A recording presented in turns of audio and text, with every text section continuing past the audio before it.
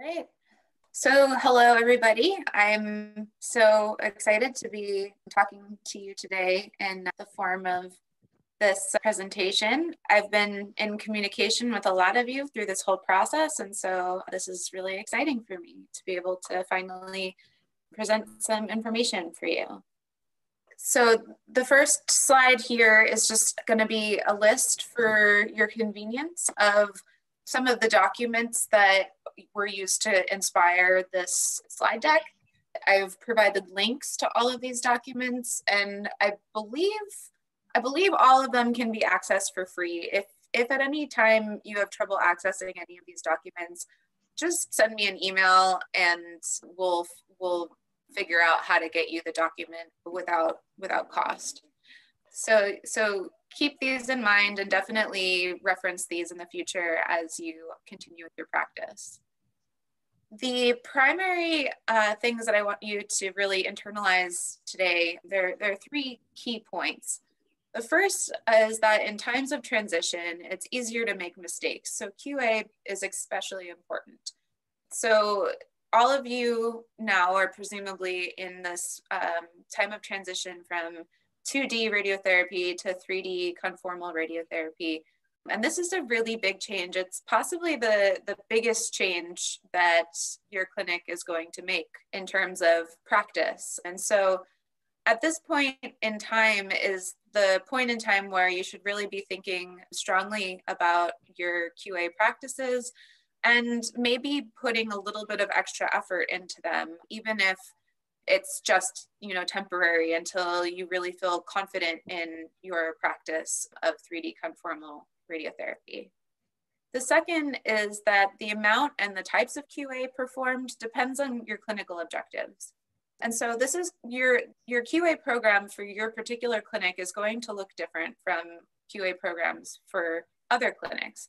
And this is going to be based on the types of patients that you treat, the types of techniques that you use, and also on the equipment that you have available. And so everyone's QA program is going to look a little bit different, and the amount that you do is going to vary depending on your local circumstances. And finally, QA is a team effort. I think that it becomes easy to associate QA with physics because we talk about it all the time and it's our favorite thing. But QA is really something that falls on the responsibility of everyone on the team. And it's really important to start thinking about it this way. And I'm going to show quite a few examples of how physicians and dosimetrists and therapists are all integral parts of the QA team. There are three learning objectives for today. So by the end of this lecture, I hope that you will feel confident to describe the components of a comprehensive quality assurance program, to describe the details and the importance of each component of a QA program, and to explain the benefits of implementing a comprehensive QA program in your clinic. So hopefully by the end of the presentation, you'll feel confident in answering these questions. So let's jump right into the goals of a QA program. The first goal, of course, is to improve your work practices, to monitor risk, so to identify places in your practice where risks are more likely and the outcome of risks are more severe. So to kind of be able to monitor when these things happen, how often they happen, and track those risks over time. And ultimately, the goal is to prevent major accidents from happening. So if you can monitor the risk in your clinic over time and plug up the holes where they arise, you can prevent accidents from happening before they happen. Another goal is to simply encourage vigilance among all of your staff. Like I mentioned, QA is a team effort. And so if everyone on your staff is vigilant and thinking about QA and safety, then you have a much stronger QA program and a stronger safety culture. And finally, we want to learn from our mistakes. So the goal of a QA program is going to be to have some sort of repository for keeping track of any errors that occur, and to be able to learn from those mistakes and to say, okay, we understand now why this error occurred, and we've made changes to our process so that this error will never occur again. So learning from mistakes is going to be the final important motivation of a QA program. So I wanted to start today's lecture by telling a couple stories of some famous incidents, or infamous incidents, depending on how you want to look at it, that have happened in recent history in our field. So some of you, many of you may be familiar with a couple of these already, but the first incident I wanted to talk about occurred in Glasgow, UK in 2005. And it involved a young woman named Lisa Norris, who was being treated for pineoblastoma with craniospinal RT.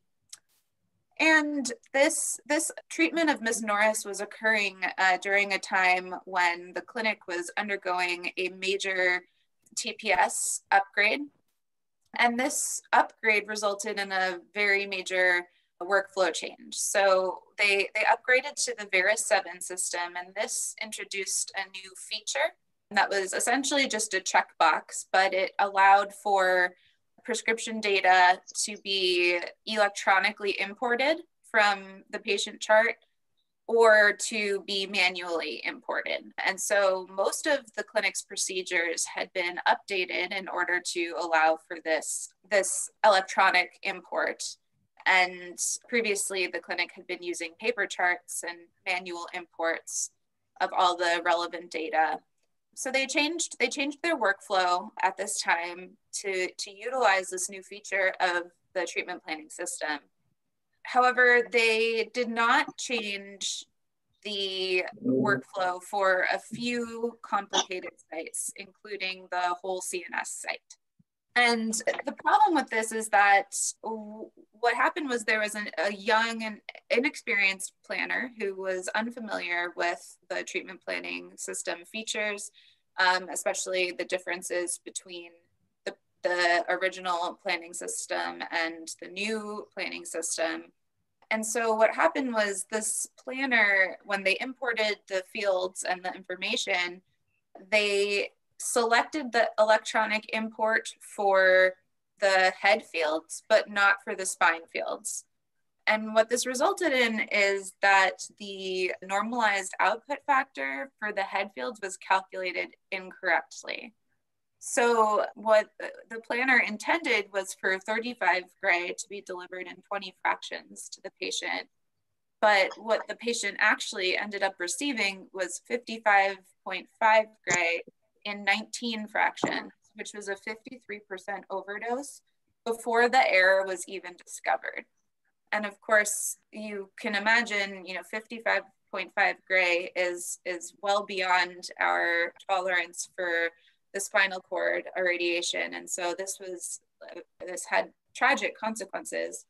The reason why the error finally was detected was actually because the same planner was planning another craniospinal field, and they made the same mistake, but this time they noticed their error. And so they went back and they checked the other patients that they had planned, and they noticed that this error had been made. And so this patient received, Miss Norris received 19 fractions before they even knew that there was a major mistake made in the plan. And unfortunately, Miss Norris died in 2006, only several months after she completed treatment.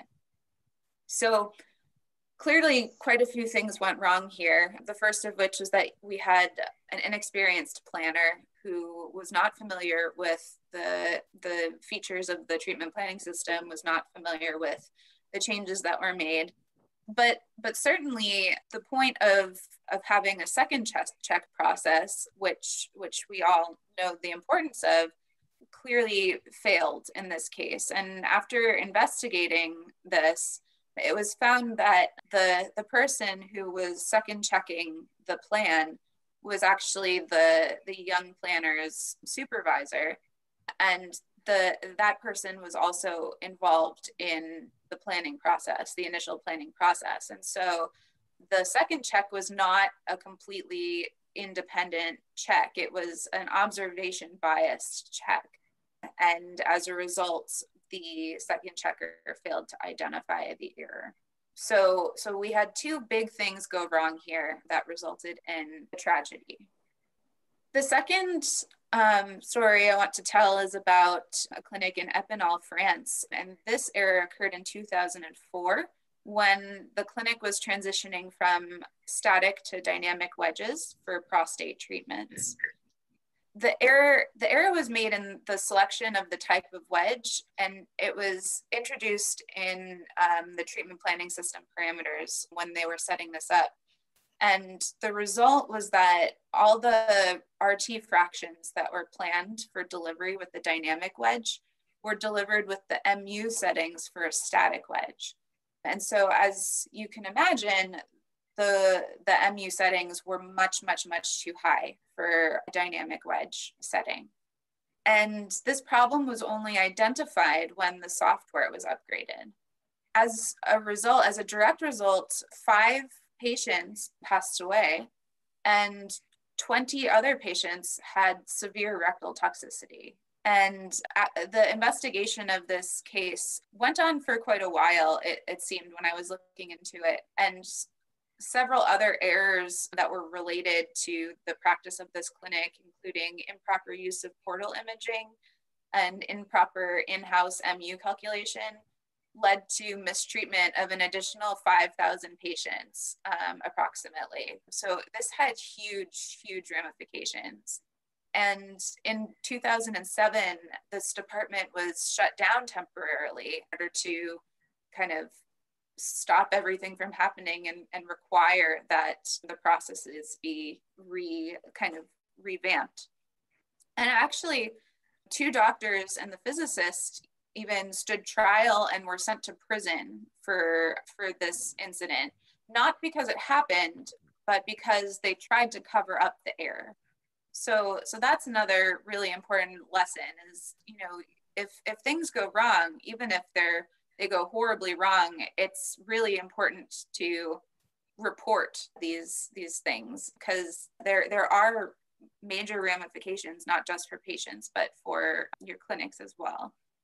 So in this case, what went wrong? Well, the investigation showed that the staff had very little preparation or training for this transition, and they simply were not ready and did not understand the technology or the devices well enough to be implementing them in clinical practice. The second thing that was identified was that the manual for this new feature had not been translated from English to French. And of course, this happened in France, and that was the native language of the people in the clinic. And it can produce major communication errors and loss in translation if your manual is for implementing something is not in your native language. And so I'm sure that at some point your clinics have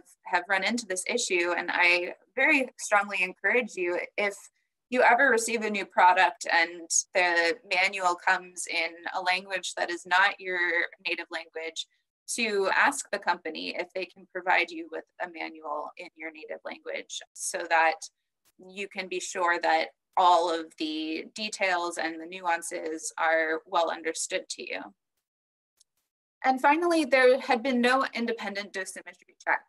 So this is a problem that I feel could have been avoided really quite easily with a couple simple measurements. It would have taken, an hour for the physicist to kind of get on the machine and take a few output measurements and compare those measurements against what's expected. And it would have been identified very rapidly that the MU were not being calculated correctly for the virtual wedge. And so it's not even that this particular clinic needed to be QAing all of their patients. It's that they just needed to make a simple set of measurements initially to double check that the system was creating a plan that was with the MU that's expected. So that's another really important thing that went wrong here and should not have gone wrong.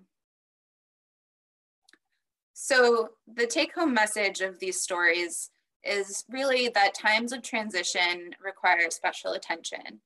So at this point in your clinical practice that you're transitioning from 2D to 3D, it's worth putting in a little bit of extra time and effort to do some extra QA and really feel confident about your methods and your procedures, because that little bit of extra time can really mean a lot in terms of the ultimate outcomes of patient care.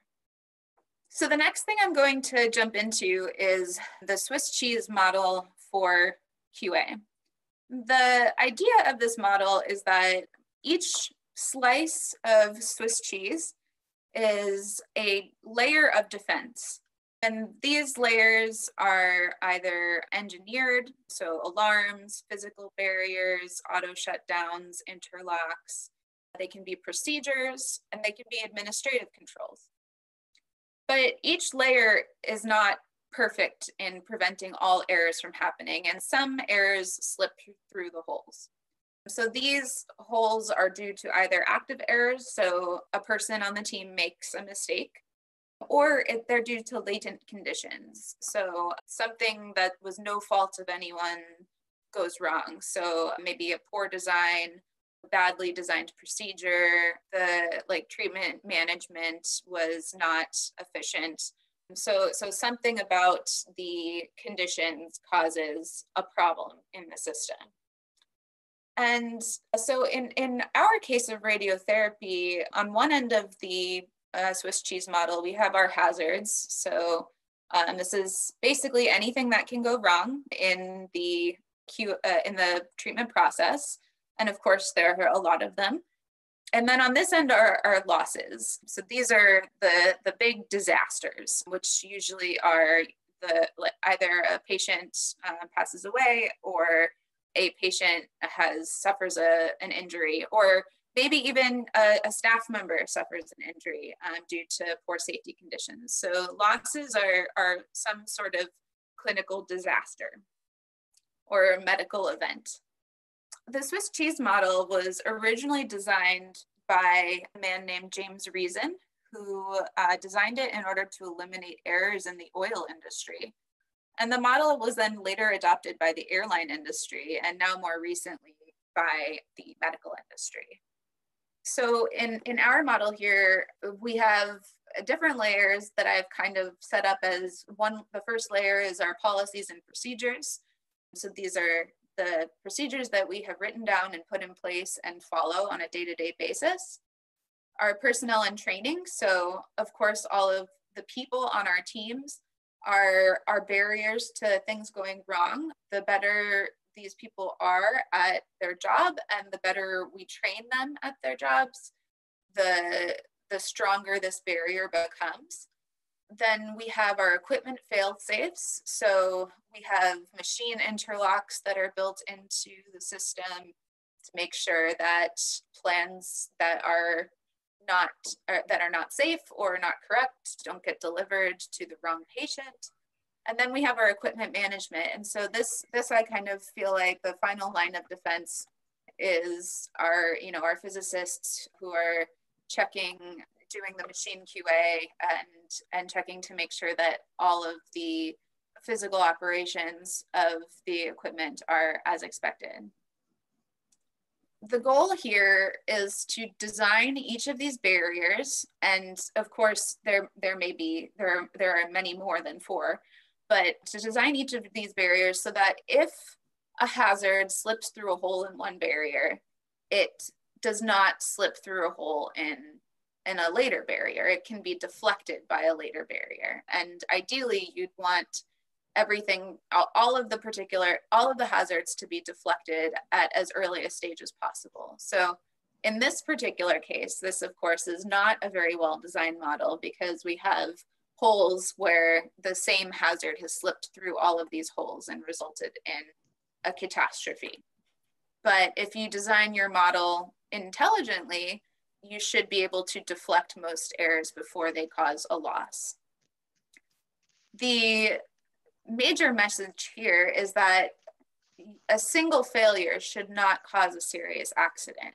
So if in your clinic you experience a medical event and start tracing back the cause of that medical event, you shouldn't find that it was one thing that went wrong that caused that accident. You will most likely find, if your QA program is designed in a strong fashion, that there were many failures that combined to lead to that accident. So that's the idea of the Swiss cheese model, is that you have multiple checks in place at various stages of the medical process that prevents errors from occurring. So what should a QA program actually look like? This is a diagram that I kind of just drew up thinking about what is the process that we do. Of course, it's radiotherapy, but what are the big steps in that process? And then who are the people responsible for that? So in radiotherapy, what we're really doing is we're taking an MD order, and that order is going to result in the simulation of a patient. And that simulation is going to be the responsibility of the MD, therapy, and physics, all in their own ways. These different groups are going to own different parts of this procedure.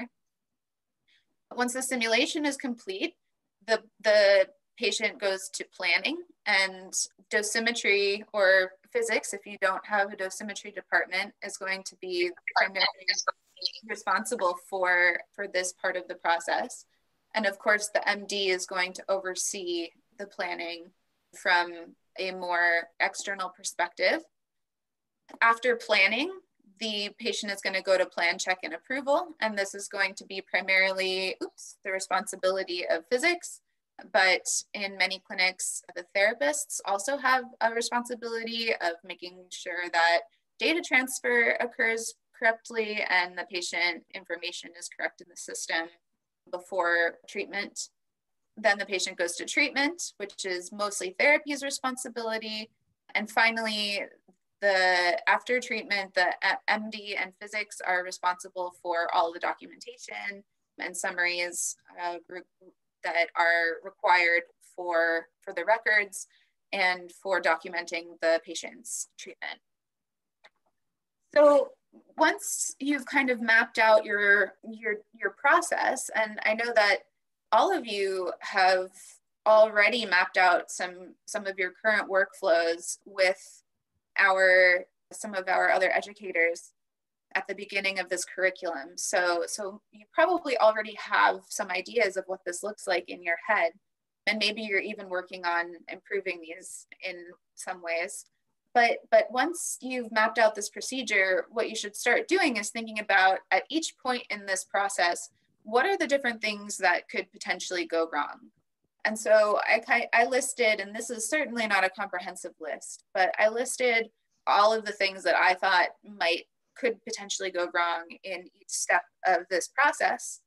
And then once you have a list of all of the things that can go wrong, you have to start thinking about, okay, well, these are the things that can go wrong, but some of these are not really, they don't have a really big impact on the treatment.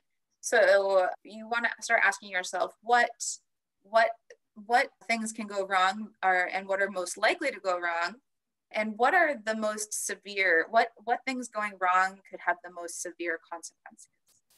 And so those are the things that you really want to kind of highlight, and then start putting checks in place to catch those errors. And so once you've established what your hazards are, you can start putting in quality assurance along the path to try to catch those hazards. And the goal here, just like in our Swiss cheese model, is to catch the errors in the same step so that you can send it back to the beginning of this one step before it gets too far along the process. Because the farther it gets along the process, the higher the probability is the error is going to slip through in the end. And secondly, the more waste occurs, because if you make an error in planning or simulation and it gets all the way to like the patient's treatment, like the patient's on the table ready for their first treatment and somebody identifies an error, that results in a lot of wasted time. Not only does the patient have to go, or the patient's plan have to go all the way back to planning, but now, you know, you have a patient on the table and that patient can't get their treatment. And so the idea of having your QA along the way is to prevent these types of things from happening. And so you want to make sure that if you put your checks in place at one level, those are going to catch the major errors in that level, and any other errors that slip through should hopefully be caught at another level. So here I think is a good place to pause and take some questions if people have them. Hello. Hello. Equality assurance in CT. Reference, warm up and check parameter, laser.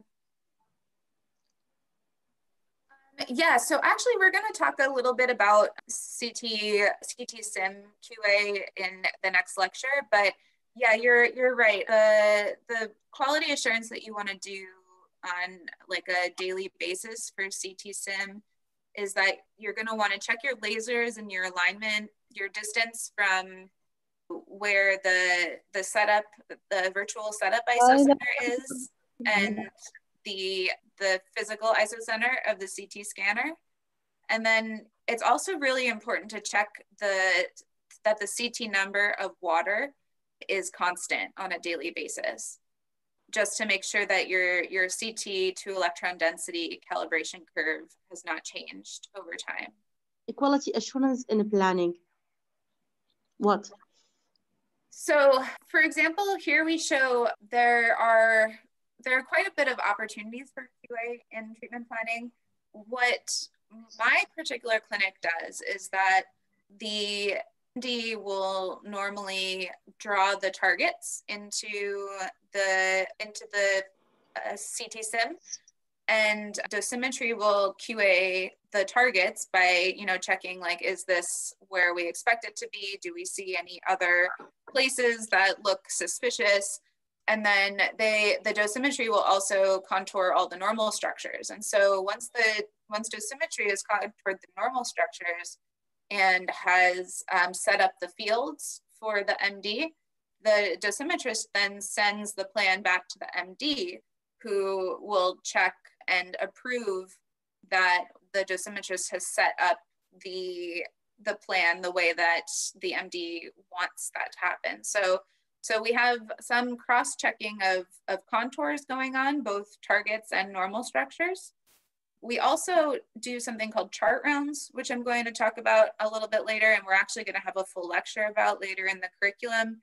And this is a place where we have multiple MDs present and a physicist and a dosimetrist present, and they review all of the patients that are starting treatment, either before their treatment or within the first week of their treatment.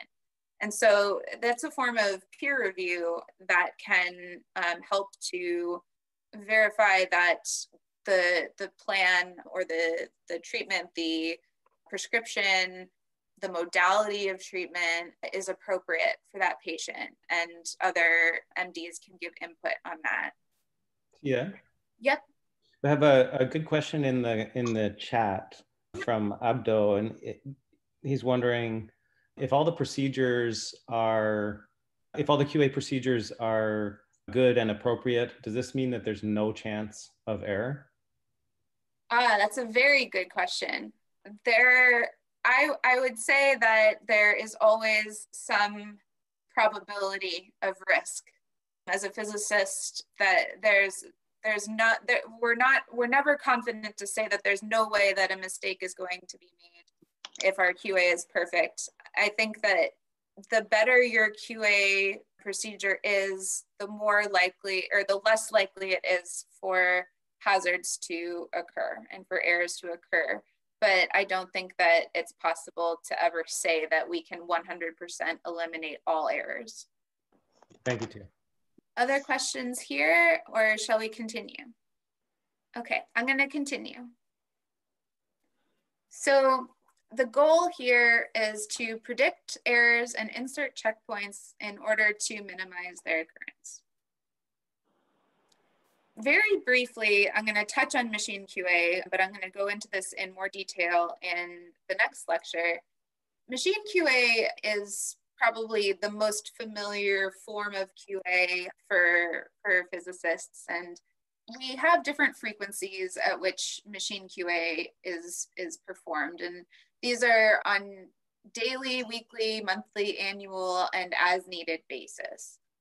Generally, the more frequently you perform a type of QA, the simpler and faster the test should be, but you should be testing the things that are most critical and most likely to result in big problems. So your daily QA, you're only going to be checking a couple of things. It's only going to take you 15 minutes, 30 minutes at most, but those things are going to be the most critical things. So you want to do all of your safety checks. You want to spot check your outputs and make sure that something like big didn't change overnight. Whereas with your annual QA, you're going to be checking things in much more detail. However, the types of tests that you're doing might be more involved. They might also have less of a major influence on the outcomes, like the immediate outcomes of patient treatment. And of course, you should always be doing QA after a major service or repair, or after a hardware or software upgrade. The frequency at which you perform QA should depend on several factors. First, the likelihood of failure. Secondly, the severity of the consequences.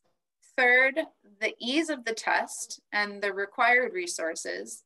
And finally, and perhaps most importantly, your own local circumstances. So for an example here, in my previous clinic, we used to perform QA every month on the couch position accuracy. So making sure that when we move the couch 20 centimeters to the right, it actually moves 20 centimeters to the right. Did this test ever fail? No, not in the 18 months that I spent QAing several different machines did I ever see this test fail. Did it take very long? No, not really. It only took maybe 30 minutes, but we had a huge team of physicists, 4 residents, and like 6 postdocs that were available to split the workload of QA. And so there wasn't really a huge drawback to checking this. However, for a clinic that only has a couple of physicists who are treating 100 patients a day on 2 machines, is it worthwhile to QA the couch position? Yes, but is it worthwhile to QA it every month when we expect it to pretty much never be wrong? Probably not. And so these are the types of things that you should be thinking about when you're developing your QA program, is thinking, okay, what are the things that are actually likely to go wrong in my clinic, and how can I ensure that those get checked on a regular basis while still making sure that we have time to do everything that we need to do. And then finally, just our different classes of machine QA: safety, mechanical, dosimetry, and imaging. We'll get into these a little bit more next time. A very important concept that I wanted to cover today is the idea of tolerance levels versus action levels. So tolerance is an acceptable deviation above which risk of harm is moderate, and a change in process or an adjustment is recommended but not obligatory. On the other hand, an action level defines the deviation above which the risk of harm is high, and a change in the process or an adjustment is obligatory before treatment can continue. So an example of this is in my clinic, our machine outputs on a monthly basis, the tolerance level is 2%, but the action level is 3%. So what that means is that when we start to see our outputs drifting up to the 2% deviation level in our monthly QAs, that's when we start and say, these are looking a little bit high. It's probably time to start thinking of making an adjustment. Now, at 2%, the impact is not considered to be incredibly detrimental to the patient's treatment. And so if we're at 2% and there's some other thing that is more pressing and needs to be taken care of, you can still treat the next day without making an adjustment. However, if our outputs were measured at the 3% level, and we decided that this measurement was reliable, then the risk of harm to our patients is now at what we declare high, and an adjustment has to be made immediately before the treatment of patients can continue.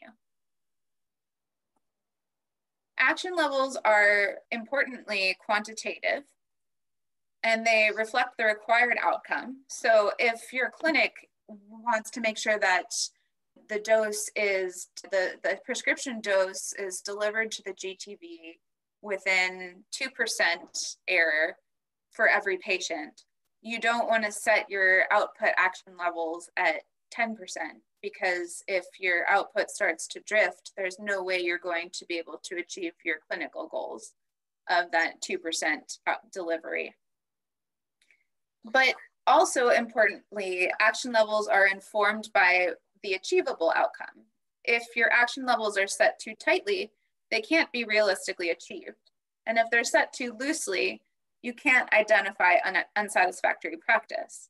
So a good example of this would be, let's say you have an old LINAC and you know that you can reliably achieve a 3% uncertainty on your output, but obtaining a 1% uncertainty is out of the question.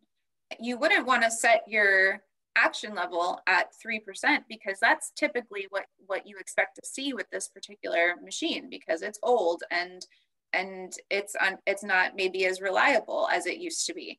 So that in that case, you don't want to set your action level at 3%. You maybe want to set it at 5%, but you don't want to set it too loose. So you don't want to set it up at 10%, because then you would never be able to, you have such a broad spectrum of things that you would never be able to identify whether the practice was unsatisfactory or not.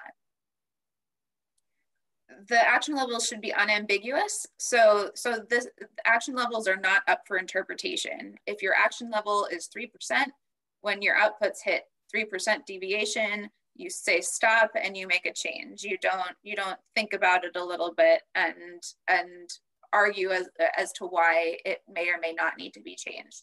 You should set the action level with this in mind, that when you achieve your action level, or if you achieve an action level, this is a time when we have to actually stop treatment. And so that's something to keep in mind also.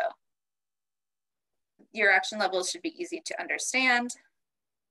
And finally, although the action level is not up for interpretation, it's also not set in stone forever. So you can change your action level over time as your practice improves.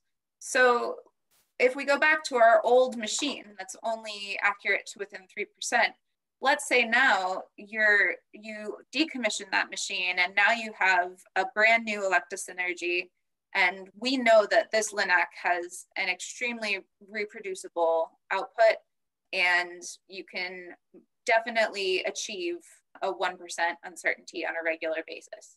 In that case, it's perfectly reasonable to now say, okay, well, we now have this machine that performs so much better than our old machine. And so now maybe a 5% action level is too high.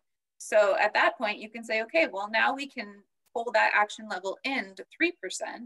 And as a result, your practice will improve because you now have this better machine, this more reliable machine, and you identify at an earlier level when something is starting to drift out of tolerance, out of your action level.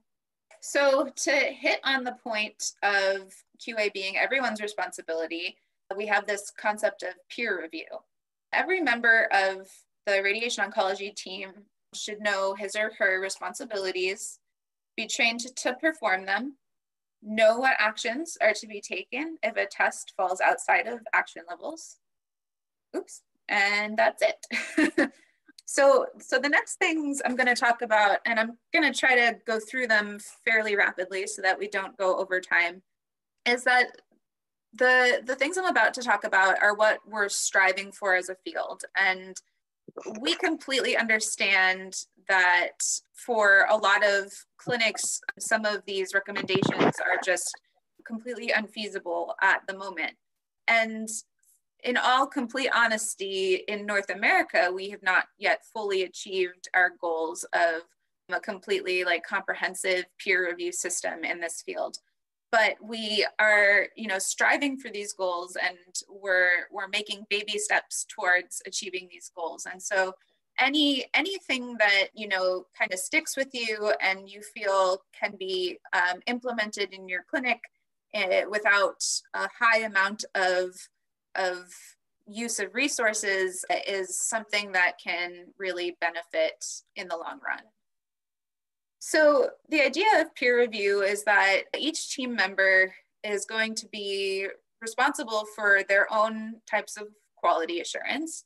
So this can range from typical second checks review by the physicist to the radiation therapist is going to do a procedure timeout with a particular patient before they start treatment. So for those of you who don't know, are not familiar with the concept of a timeout, this term simply means that before a procedure is performed, basically all of the medical professionals who are involved in that procedure just take a pause and they focus on the patient and they make sure that all of the information matches up, that they know what they're treating correctly, or they know that they're treating, this site with this prescription.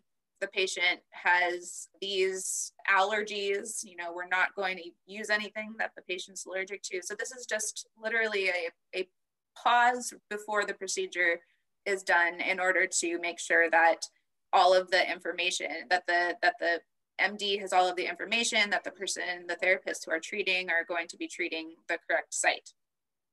And so this is a QA step that's the responsibility of a radiation therapist.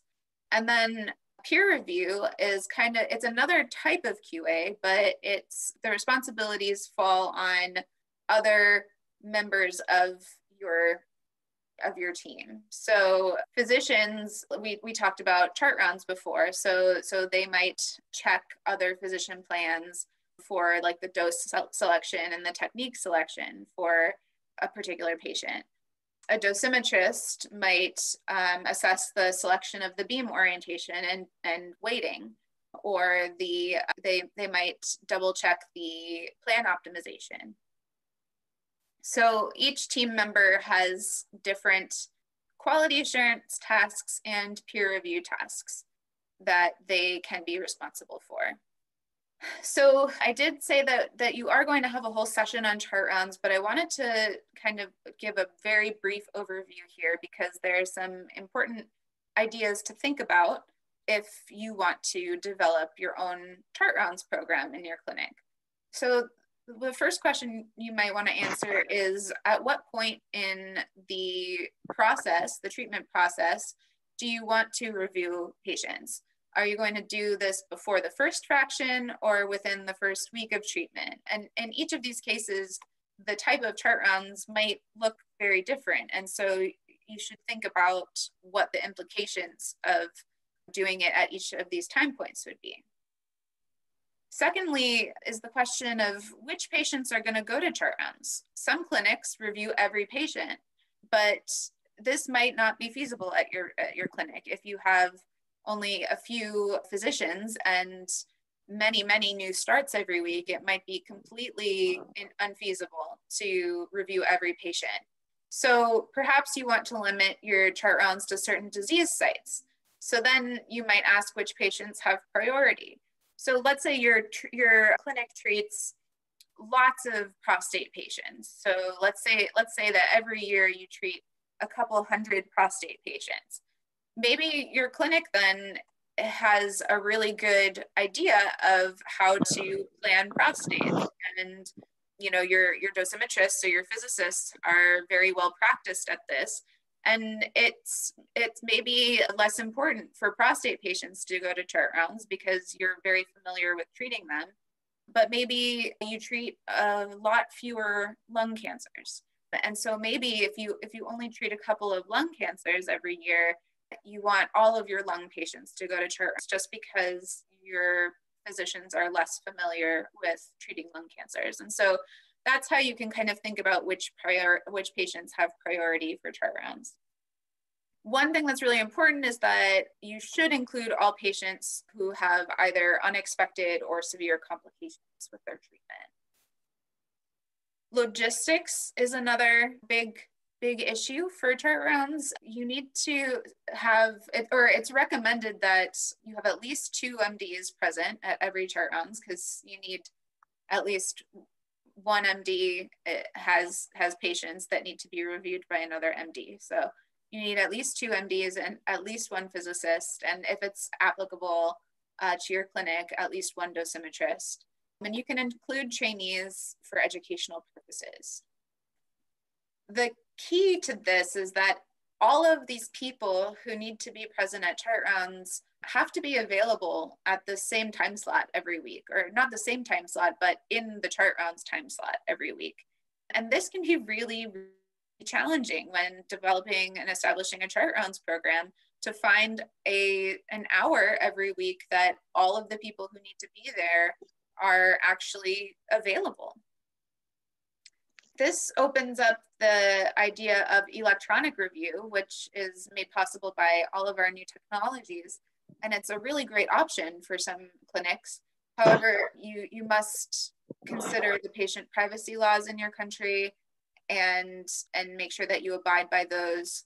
But on the other hand, it really opens the door for external collaboration. So there's no reason why your chart rounds should only be within your clinic. If you anonymize all of your patient data appropriately, all of you could create like an international chart rounds, and that could really help with some of the logistics, in that it might be a lot easier for 2 MDs and a physicist to be present if they don't all have to be from the same clinic. So these are also some important things to think about. And then finally, I called this section cultural barriers. This is really just the question of how can you create a safe environment so that everyone who's participating can be willing to give or accept criticism. And so this is a challenge in every clinic, but it's something that needs to be discussed openly. And this brings into the discussion this idea of safety culture. And when we're talking about a safety culture, we're really talking about all of these things in the colorful dots here. And this is not a complete list by any means, but all staff should be encouraged to report all safety events, whether or not it results in harm. Mm-hmm. So this comes back to the idea of everyone being mobilized. It's everybody's responsibility. And the most important thing here is to create a positive environment where no punitive action is taken against people who report errors, report safety events. So the reporting of these should be encouraged, and also the people responsible for the safety event should also be handled with care, and those people should not be necessarily punished either. The idea is that we want everybody to be mobilized and everybody to be working towards creating a safer workplace for both the employees and the patients. And there's actually literature that has described that when you create a positive safety culture, it actually results in fewer adverse events for those clinics. I know that we're starting to get close to the hour, and I have.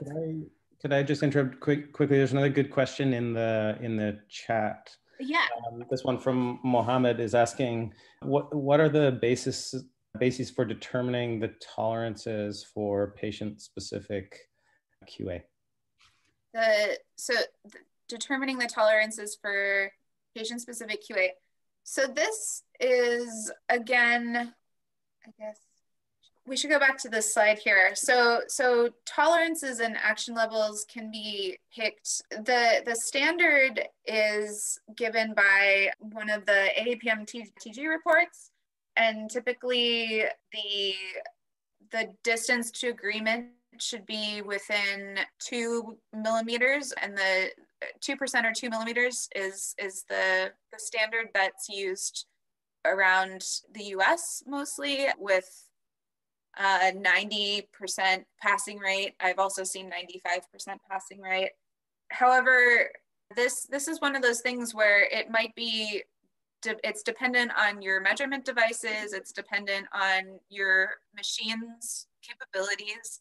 And so the overall recommendations for the US or the recommendations from the IAEA might not fully be able to describe what your clinic is capable of. And so it's a really good recommendation, a good place to start. But if you find that you have a lot of plans that fail at a recommended action level or a recommended tolerance level, then you should maybe reevaluate. You should hunt down the source of those failures and try to understand, well, is this because my machine is simply not capable of delivering the plans to within this tolerance? And in that case, maybe I should loosen up my tolerance levels. Or am I making a measurement error that's resulting in the pass rates not being what I expect? And so really understanding what is going on in the QA process and where the problems might occur can help to inform you about how to set your tolerance levels much better than just reading a document and taking those numbers and implementing them.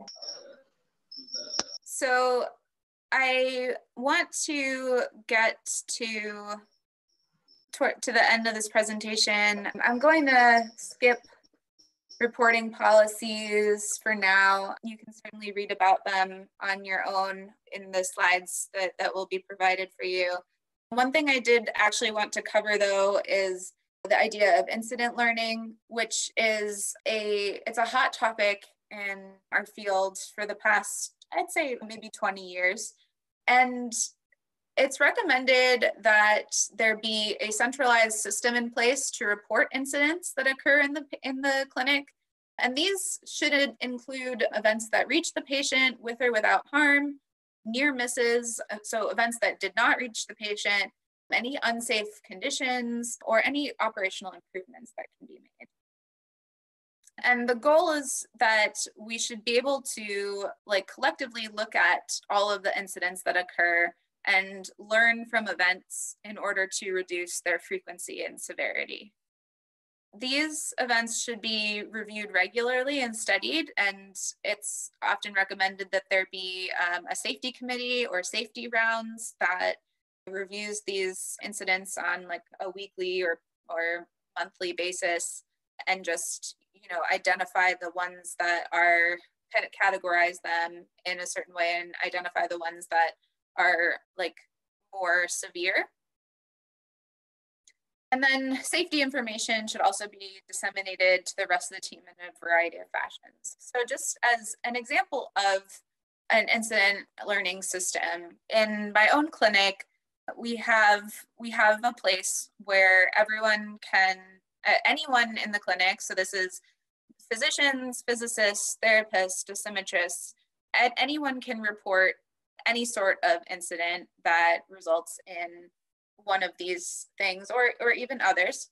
And the other week, our safety committee leader brought an issue to our physics meeting that had been reported, that on one day, the morning physicist came in and there were 15 patients that were starting the same day who still needed second checks. And while this is partially the responsibility of the early physicists to help with the second checks, this was a very large number of patients than are normally left over from the day before. And so the goal of bringing this to the attention of the team was not to criticize the physicists from the day before or to necessarily even solve the problem right away, but to just make everyone aware that this happened, and to start brainstorming ideas for, you know, well, first of all, why did it happen on this particular occasion? Were there extenuating circumstances that it resulted in it? Or is this something that has been happening regularly and people haven't been reporting, and points to a big operational issue? And so the purpose of the incident learning system is not to be punitive towards anyone. It's simply just to learn from the things that are going on in the clinic and try to make your practice better. And incident learning systems don't have to be only in one institution. They can also be interinstitutional. And a really good example of this is Royals, which is the Radiation Oncology Incident Learning System, which is sponsored by ASTRO and AAPM in North America. And Royals is basically an interinstitutional incident learning system that has 550 participating facilities across the country. And it's a very large database where all incidents can be reported. And the thing that's really nice about Royals is, you know, we can go to their webpage and the first thing that they have on there is here's how you can sign up for office hours so that you can get support for implementing your own incident learning system or incident learning program in your clinic. So they offer these services. And then they also have, right at the top of their page, safety notices. So being part of this large incident learning system allows issues that are related to maybe even types of treatments that your clinic doesn't do yet or has not yet commissioned. And you can get access to really important information about bugs that have been discovered by other clinics and their particular significance. Tia, there's another question in the chat from Abdo. What's the difference between an incident and an accident? Oh, that's a good question. So I would say that an incident is just, it can be any sort of occurrence that maybe it could be anything small from, you know, this patient's chart was missing this piece of data. Whereas an accident is something that usually occurs and results in harm. That's how I would describe it. I don't know if you would describe it differently, Derek. Okay. So let's see. We can go through this. This is not extremely critical. So in these slides, I'm just presenting the idea of developing a quality assurance committee and their responsibilities. I don't think we really need to go through them. You can certainly read through them on your own. But the idea of a quality assurance committee is basically to have a system in place that can review incidents when they occur, and to monitor all of the appropriate compliance with local and national change, but also to be a committee which is capable of actually implementing change, that has the power to implement change in the clinic when a change is seen as necessary. Just concluding the presentation, QA requires resources, monetary and otherwise. The biggest of these resources is probably just time. Time is required for commissioning, for QA, for writing reports, sitting in meetings, training, receiving your own training, or giving training to other staff. All of this requires time, and it's important when you're communicating with the administrators of your clinic to be able to explain why this time is important and why this is a good way to be spending this time. It also requires dedicated staff with the appropriate qualifications. The people performing your QA should know what they're doing and why they're doing it.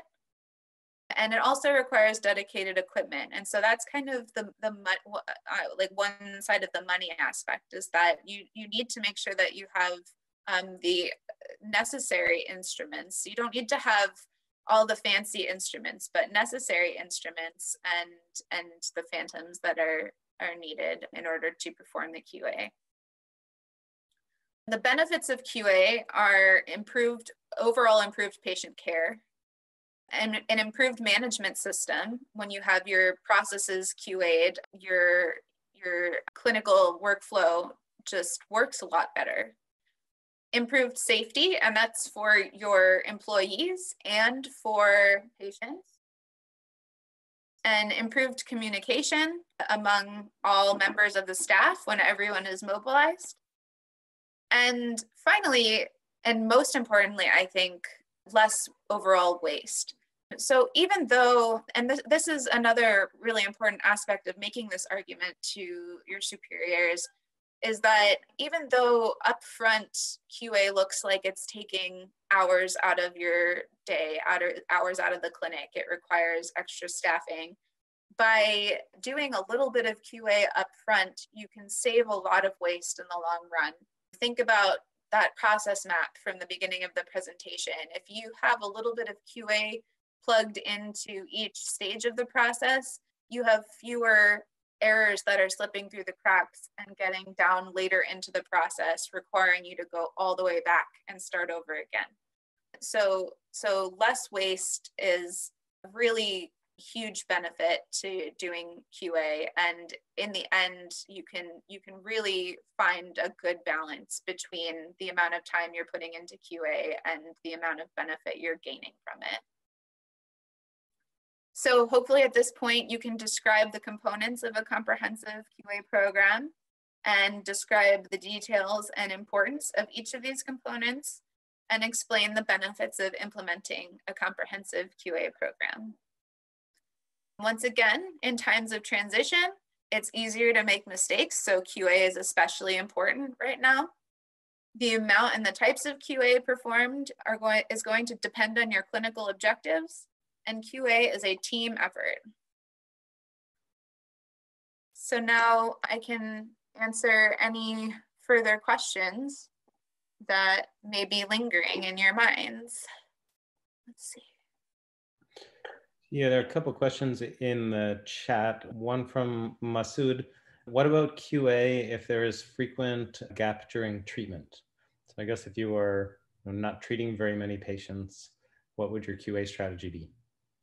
That's a great question. So this is actually, if you have gaps in between your patients and they're long enough, like 30 minutes or an hour, this is a great time to do your QA. If you have to make patient-specific measurements, this is often a really good time to do that. Anything that doesn't require a major setup can definitely be done in between patients. And even certain parts of the monthly QA can be set up in between patients if you have a large gap. I've known physicists at smaller clinics who might have like a 2-hour gap in time in between their patients. And so they'll do part of their monthly QA then. So that's a really great way to optimize your time. Thanks for that, Tia. Another question from Bastoon Hassan. The TLD dosimetry system that is run by the IAEA is performed in many clinics every other year, so every second year. How helpful is this in terms of machine QA? So I'm not extremely familiar with this, but I imagine this is kind of like the IROC QA. It is, yeah, it's identical. Okay, yeah. So this is not specifically designed to be machine QA. However, it's a really good thing to do to be able to compare yourself against international standards. And so if you've recently done your like annual output calibration, and then you run the IAEA TLDs, this is a really good way to double check that you've done your calibration correctly and you're falling within the recommended guidelines of the IAEA. Okay.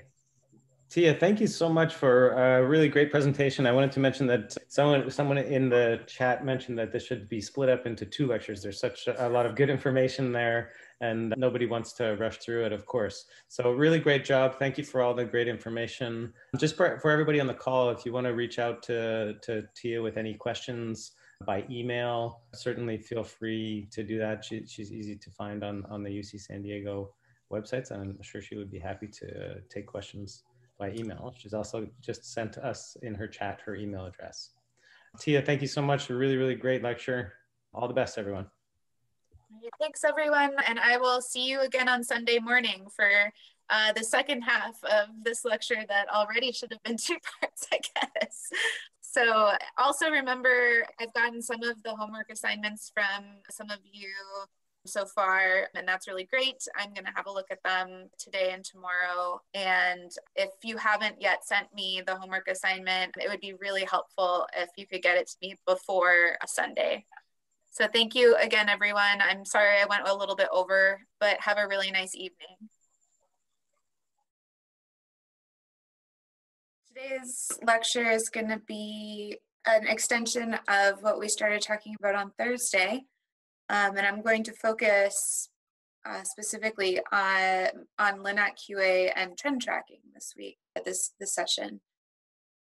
So just to get started, these are the resources that I put in the previous presentation, and these are some reports that are going to outline the AAPM and IAEA recommendations for QA. And I've put the direct links in here, so you should be able to access these reports with the link. And if you have any problems with accessing the report, if it sends you to payment requests, just let us know, and we'll make sure that you get a copy of the report. So today's key takeaways are going to be that QA requires resources, and these resources are both monetary and otherwise time, manpower. The second is that 3D conformal radiotherapy introduces new complexities that may be unfamiliar to you as of right now. So it's critical to identify what these new complexities are and be especially attentive to them in this time of transition. And finally, that adequate documentation of QA and trend tracking can help to ensure quality and patient safety. Our learning objectives today will be to first, by the end of the presentation, you should be able to describe the elements of LINAC QA that are essential to ensuring safe 3D conformal radiotherapy, understand action levels and how to set them, and understand the basic functions of total QA.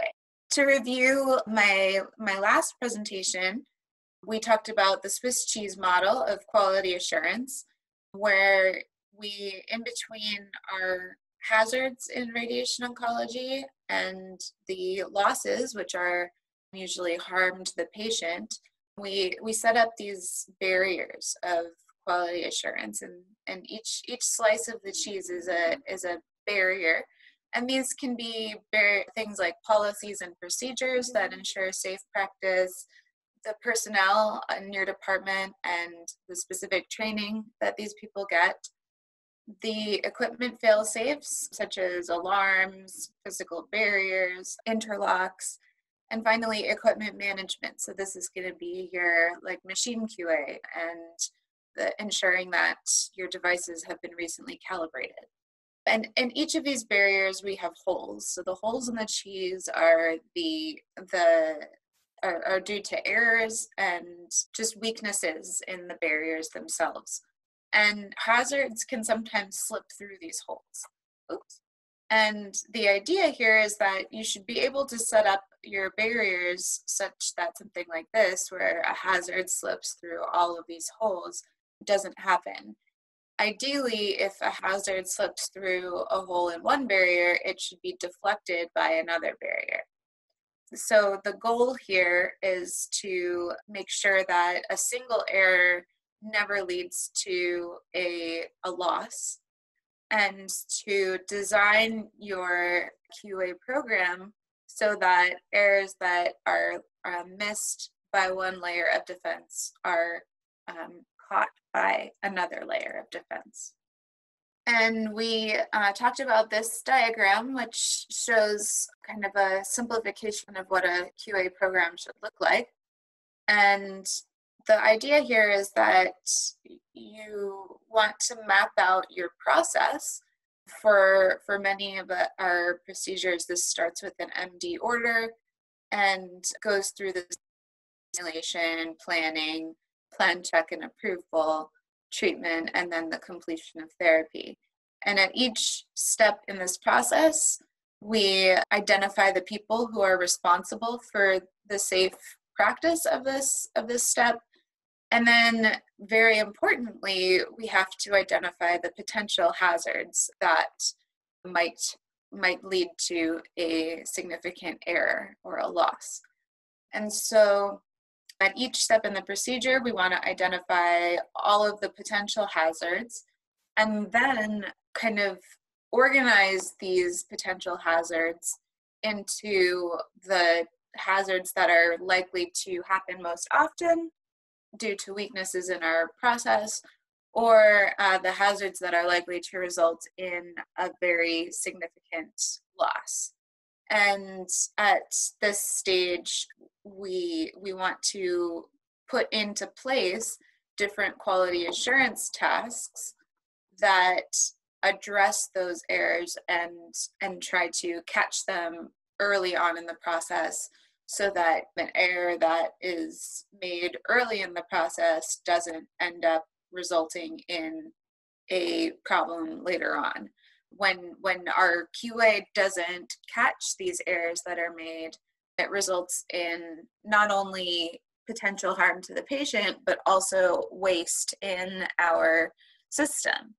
And so the more efficient we can make our QA, the less likely we are to waste our resources when a patient when a patient who's had an error slip through the cracks has to go back to an early stage in the process to redo a mistake that was made early on.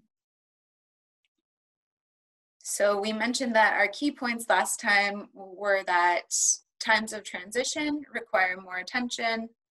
A single error should never result in serious effects. We should predict the errors that are likely to occur and insert checkpoints to minimize their occurrence. And finally, that QA is everyone's responsibility. QA is a team effort. So this brought us to the concept of safety culture. And a positive safety culture, or in a positive safety culture, staff should always be encouraged to report all safety events. And this is whether or not the event results in harm or a loss. Creating a positive safety culture requires that punitive action is not taken towards people who report safety events, and instead that these reports are used to simply inform and to be learned from. Wait here, just a second, please. Please. Thank you. And finally, we learned that a positive safety culture is associated with fewer adverse events in the clinic. So these objectives are very important to try to encourage in your clinic. So moving on to more of the topic of today's lecture, we mentioned last time that machine QA it involves tests that get performed at different frequencies, and the more frequent you perform tests, the faster they should be, or the easier they should be to perform. And the less frequent tests can be more complex, and these sorts of QA, such as monthly and annual, will often take much longer to complete. And the frequency of your tests should be informed by the likelihood of a failure, the severity of the consequences of an error being made or something being wrong, the ease of performing the test and the required resources, as well as your local circumstances. So when you consider all of these things put together, you want to, in order to optimize your QA process, you want to make sure that you're checking all of the things that need to be checked regularly, because they can potentially cause losses to the clinic. But you want to balance that with how easily you can perform the test, how much time you have in order to implement these QA checks. So you don't want to be performing tests that take an hour or 2 hours every day, because that's completely unfeasible. If you don't have the equipment to perform a test quickly, you should be able to think of ways in order to perform those tests so that you can check the things that you need to check without utilizing too much time. And finally, that our tests fall into four classes, and these are general safety, mechanical accuracy, dosimetric accuracy, and imaging. So I'm just going to kind of quickly move through some of the highlights from TG 142, which is the AAPM task group on machine QA and recommendations. And I don't want to belabor this too much, because you can easily go to the document and have a look for yourself at what the recommendations are. And I don't want to spend too much time boring the MDs on the call with QA specifics. But in general, for 3D conformal, we're looking at the non-IMRT column of these charts. And so this column is going to have the least restrictive tolerances, but with newer machines, you might be able to easily meet the IMRT column or the SRS SBRT column, even though you're not performing these types of treatments, just because the machines have been designed in order to achieve these tolerances. So you can also keep that in mind when you're doing your QA, that you might be able to achieve much better than what this column recommends. So it's recommended on a daily basis. You should be spot checking your outputs for all energies. And this can be done with either an ion chamber and solid water and a quick measurement, a single measurement at every energy. But there are also many companies which offer devices that are specifically made for quick morning measurements. And I think one of the best known is the DQA3 device by Sun Nuclear, which is what my clinic uses. So this device is really nice, but it's also very expensive. And so your clinic might not be able to, this might not be something that your clinic is able to get. And so we can be creative with the equipment that we do have and design tests that utilize that equipment. So for daily QA, it's recommended that the tests come out within 3% of baseline. And then for mechanicals, all localization equipment, so lasers, ODI, front pointer, if you use that for your treatments, should be checked before any patients are treated. And these types of tests might look different depending on the type of machine that you have or the types of treatments that you perform on that machine. And finally, all safety interlocks should be tested before treatment every day, just to make sure that they're functional. For monthly QA, the main point is that you're going to probably be performing a few more tests for monthly, and also that I'm so sorry, I need to get a power cable for my computer. I'll be right back. Are there any questions right now from the audience? I think one point that Tia made is good, is sometimes in these guidelines we see numbers, but sometimes we can do better than these numbers. I agree. I also should add that AAPM tolerances are more of recommendations.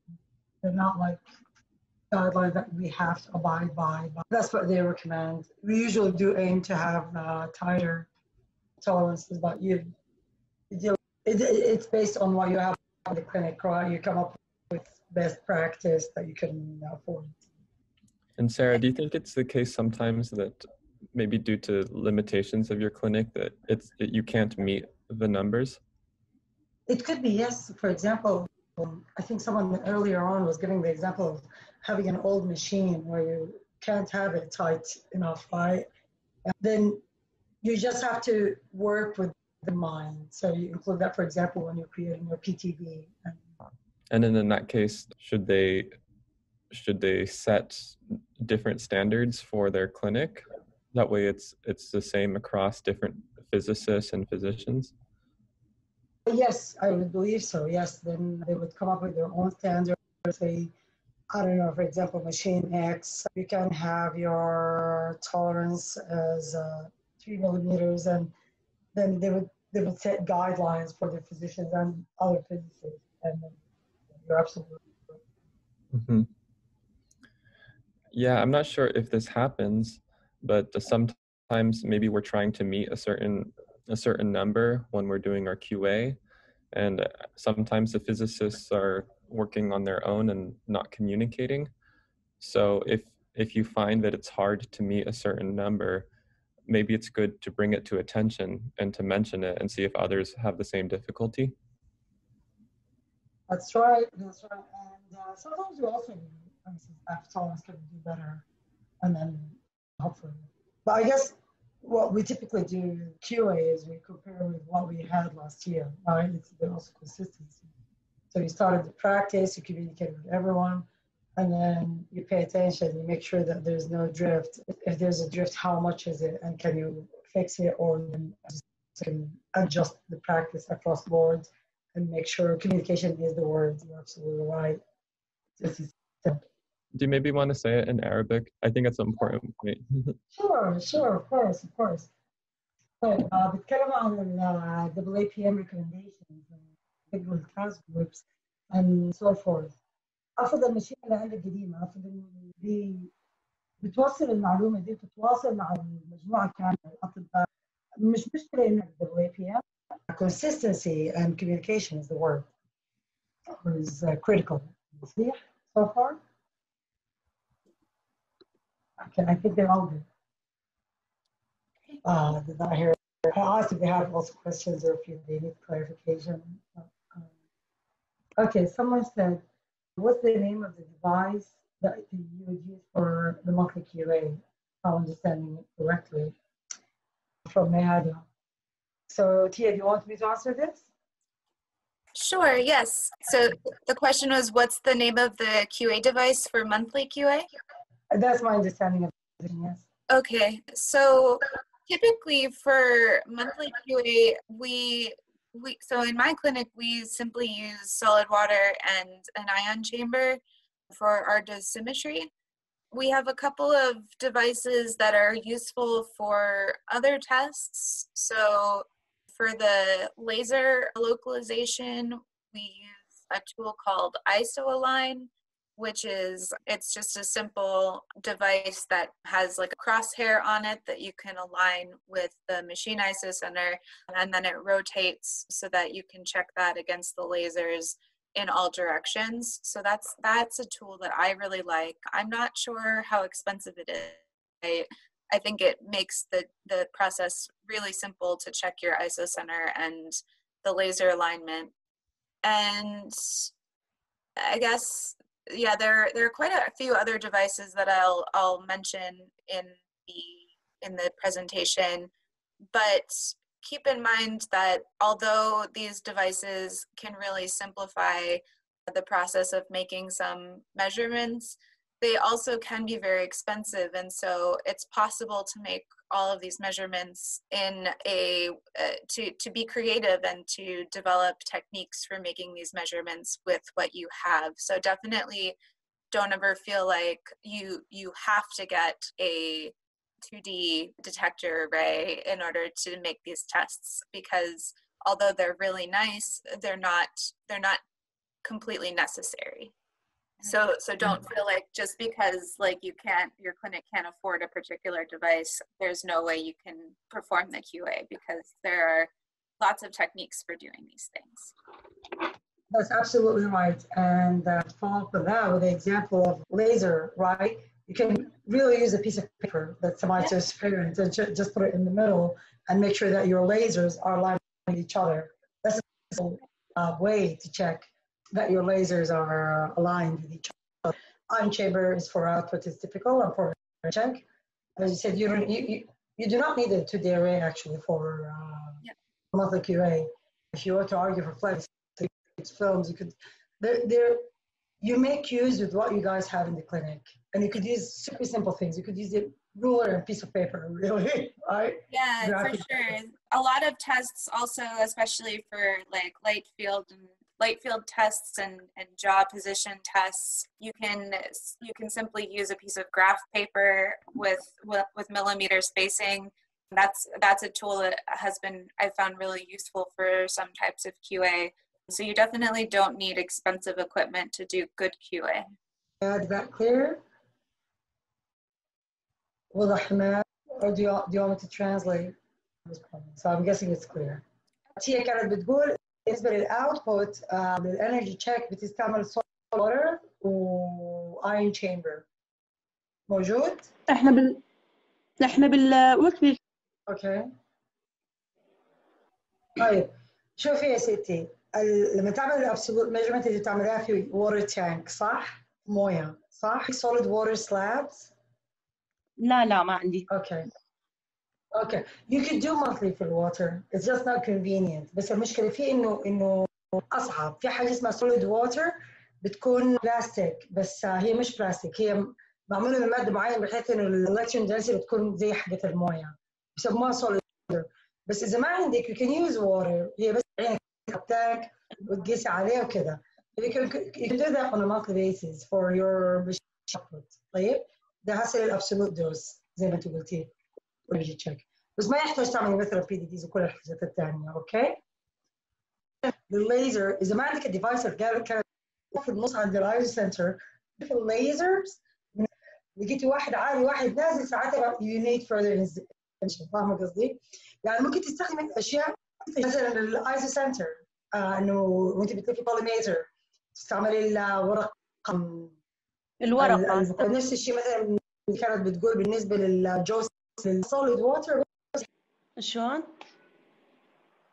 للديلي كيو شنو بتعملوا؟ هو احنا لا هاي اكو، هو احنا نسميه يونت، يعني هي بي برابات وبي يعني نقاط. اوكي. So بتستعملي on daily you use Is it كأنه plastic? Is it okay? وبتحطي I guess. طيب, I believe you could use برضه للماثي. But yeah, what they use for daily QA also is an ion chamber, and I think it's a plastic-like phantom. It might be solid. It's a cube, and it has different holes and different depths.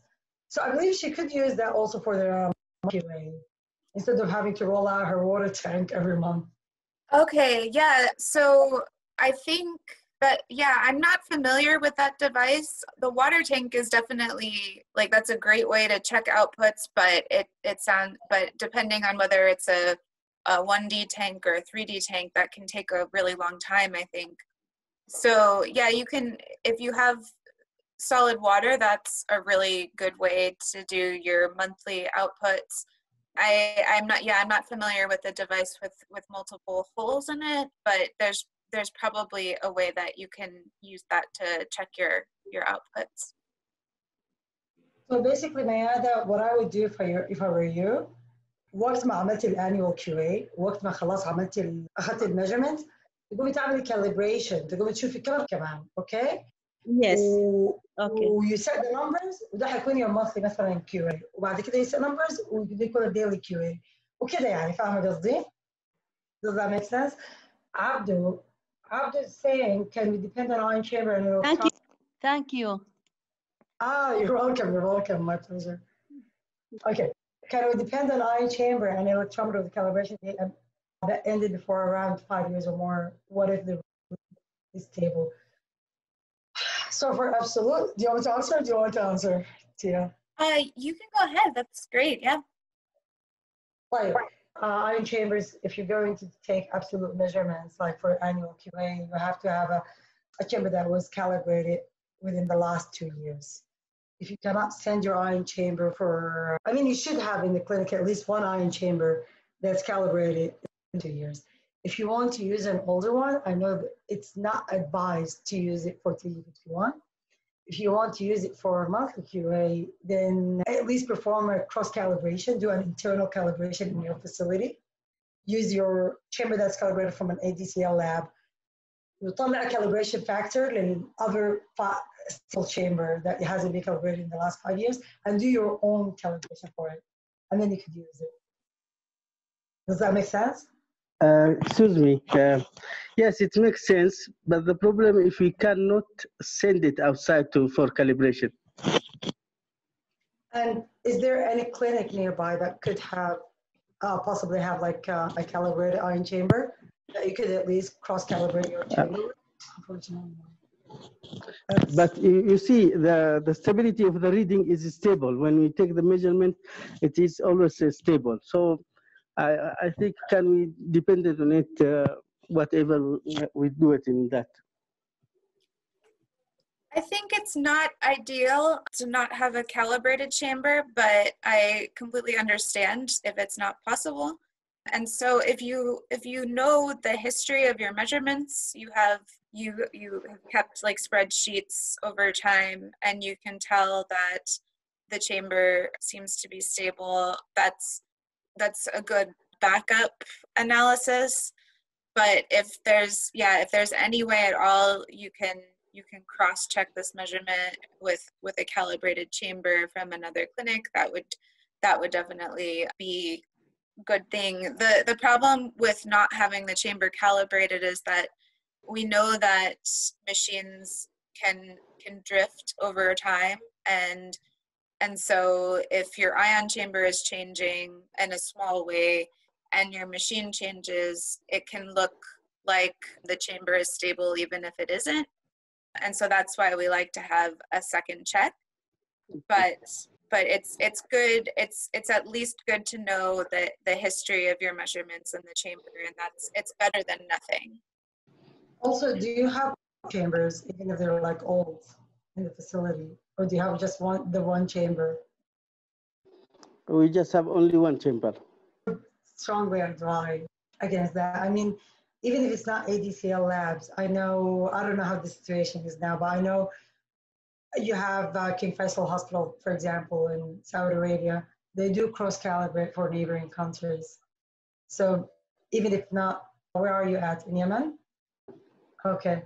Do you think you can, for example, send your chamber electrometer to Saudi Arabia, to Riyadh? We'll try to do such things. We'll try to solve this problem, and I'll check with our manager to solve this problem. Okay. And then, Okay. Thank you very much. Is it more like logistics? Is it like, I'm not sure if people used to have to pay King Faisal or not. If they would do it for free, is that an option? Like, do you think you guys can ship it and they can cross-calibrate it and send it back to you guys? Actually, it will be good. If it will be free, but the problem is how can we send it to them in order to make the calibration? It is difficult to send these items to there. But at the moment, we can just check with our managers and we can ask them to give us another solution to send this for calibration. Yeah, well, check and let me know if you're, I do have friends there, and I'm sure they're more than happy to help. Just Okay, I will take your email and I will contact you if we solve this problem with our management. Perfect, sounds good. Thank you. Thank you very much. That's a really great question. Thank you for that question. Shall we continue on? I think, I see that Mayada just said, I meant the monthly QA. So I would just comment and say, yes, Mayada, we were, yes, yes, Mayada, we were talking about the monthly QA. So what I'm saying is, الشهري ممكن تعمليه بطريقة جزء منه إنك you're checking output حق الماشين for each beam صح؟ جزء منه mechanical test، جزء منه flatness and symmetry، في كتير checks في المونثلي. تاخذ قراءة في الموية وبعدين تعملي السيت اب حق المونثلي وتاخذي قراءة وتسجليها، وكل شهر لما تعملي مونثلي تتأكدي إن القراءة الجديدة تكون قريبة أو نفسها. مضبوط في حدود 2%. مثلا ميكانيكال برضه بالموجودة عندك حاجة تتأكدي بها إنه لما تلف الكوليميتر الايزوسيتر ما بيبعد، فتقومي تجيبي ورقة فخ سوري الماشين حقتك وعلى حسب التولرنس اللي انت عاملاه، وهكذا لايت راديشن بناء على الامكانيات الموجوده عندك. ايوه، وفيل فري برضه يعني يا جماعه I designed الحاجه دي for my monthly QA. What do you guys think? واحنا we'll give you feedback انه اوكي دي. اوكي شكرا. عفوا. Okay. My pleasure, Nahla. Okay, I think Tia can take over now. Okay. So just kind of moving through, I think that we had a good discussion about monthly QAs. For the mechanical QAs, the things that I wanted to highlight are especially the cross-check between your lasers and your front pointer and the optical distance indicator, if your machine has one. And this can look different. These types of tests can look a little bit different depending on the type of machine that you have. In my experience, the Electa front pointer is not a very reliable device. And so a better thing to use is to localize your lasers first with good accuracy and check those against your optical distance indicator. Whereas with a Siemens machine or with a Varian machine, the front pointer tends to be a much more stable device, and it's very reliable to check your distances to isocenter.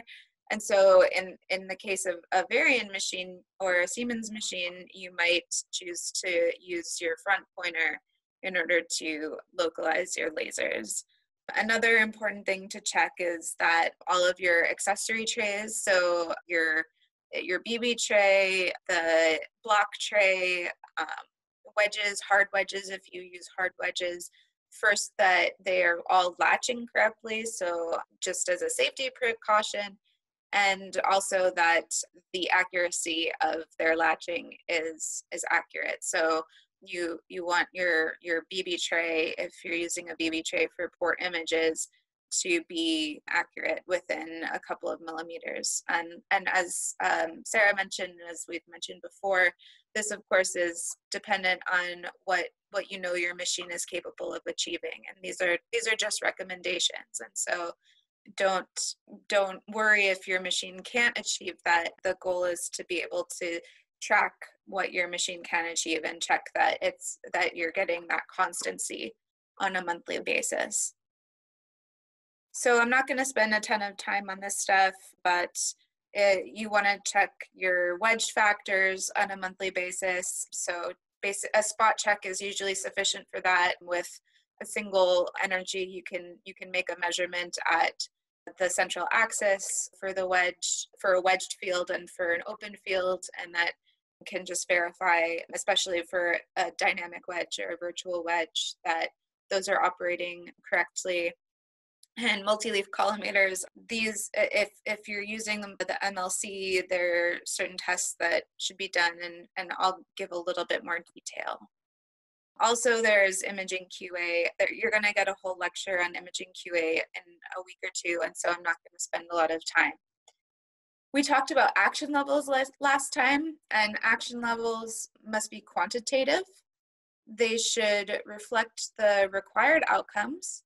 So what are you trying to achieve with your treatments? You should define those goals first, and then you can make your QA tests. You can define the action levels so that they reflect that outcome that you're trying to achieve. They should be informed by your achievable outcomes. And so, like we said, if you make your action levels too tight, they won't be able to be realistically achieved, and you're always going to be getting errors and warnings based on that action level.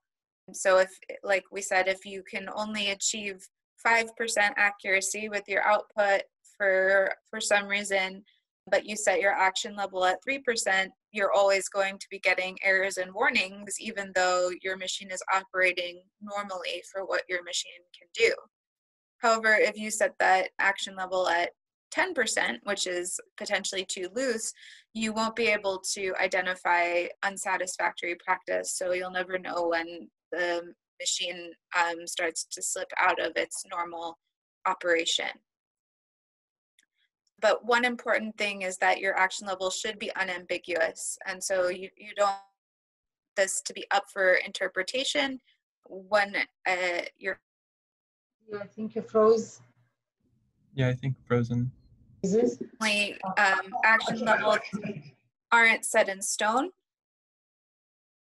They can be tightened as your practice improved. And so if you get a new machine and now this machine can achieve outputs within 2%, you can change your action level to reflect that improvement in your practice. Now, a good way to be able to set your action levels is to track the trends in your machine performance. And this will show your machine stability over time.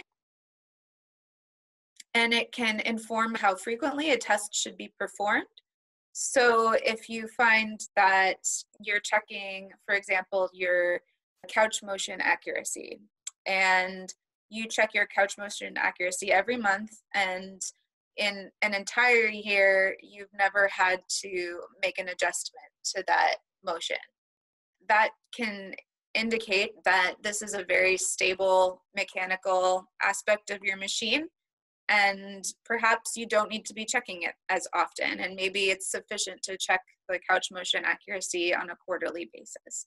And so these are the ways that you can really make your practice more efficient, is to be able to track the trends in the machine performance and then tune your QA process to be optimal in the amount of time it takes to do the tests and to optimize the outcome of those tests.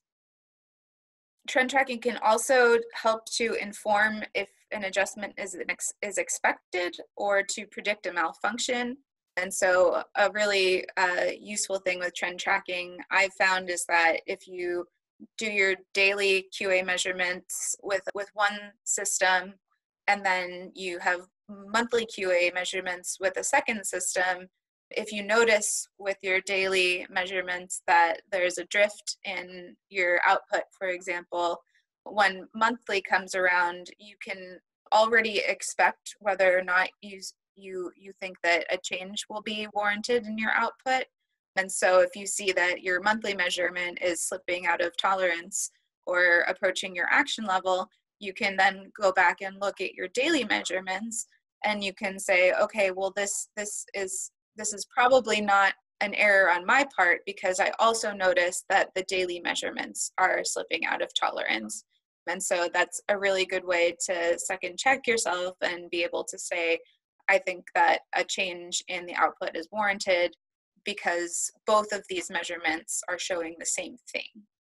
Trend tracking can also help to inform your achievable accuracy. So you can be able to see the noise in your measurements and how much that measurement tends to vary over time. Like, so maybe you don't see a trend, like an increasing or a decreasing trend, but there's a lot of variability in the measurement itself. Then that can help to inform where you set your tolerance levels, so that one day if you make a measurement and just because of the noise in the measurement it happens to be out of tolerance, you don't flag that as an error. And like I said, you can cross-check infrequent tests with frequent ones.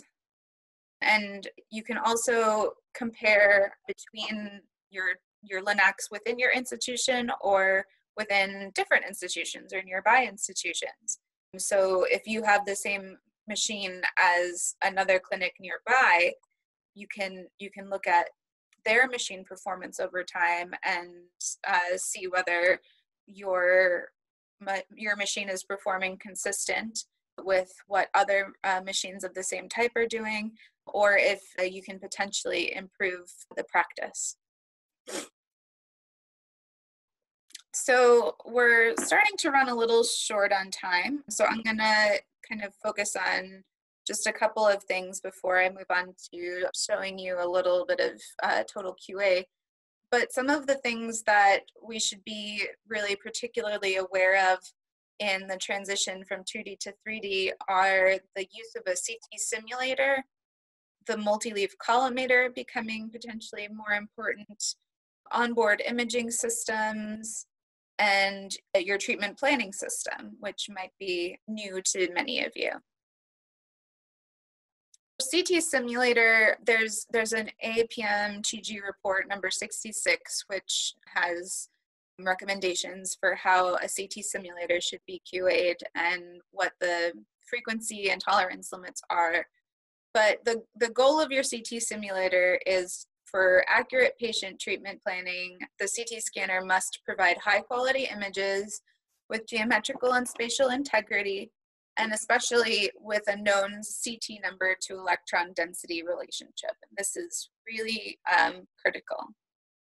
So this CT number to electron density, CT, is described, the tolerances are described in this NCRP report number 99, which you can have a look at.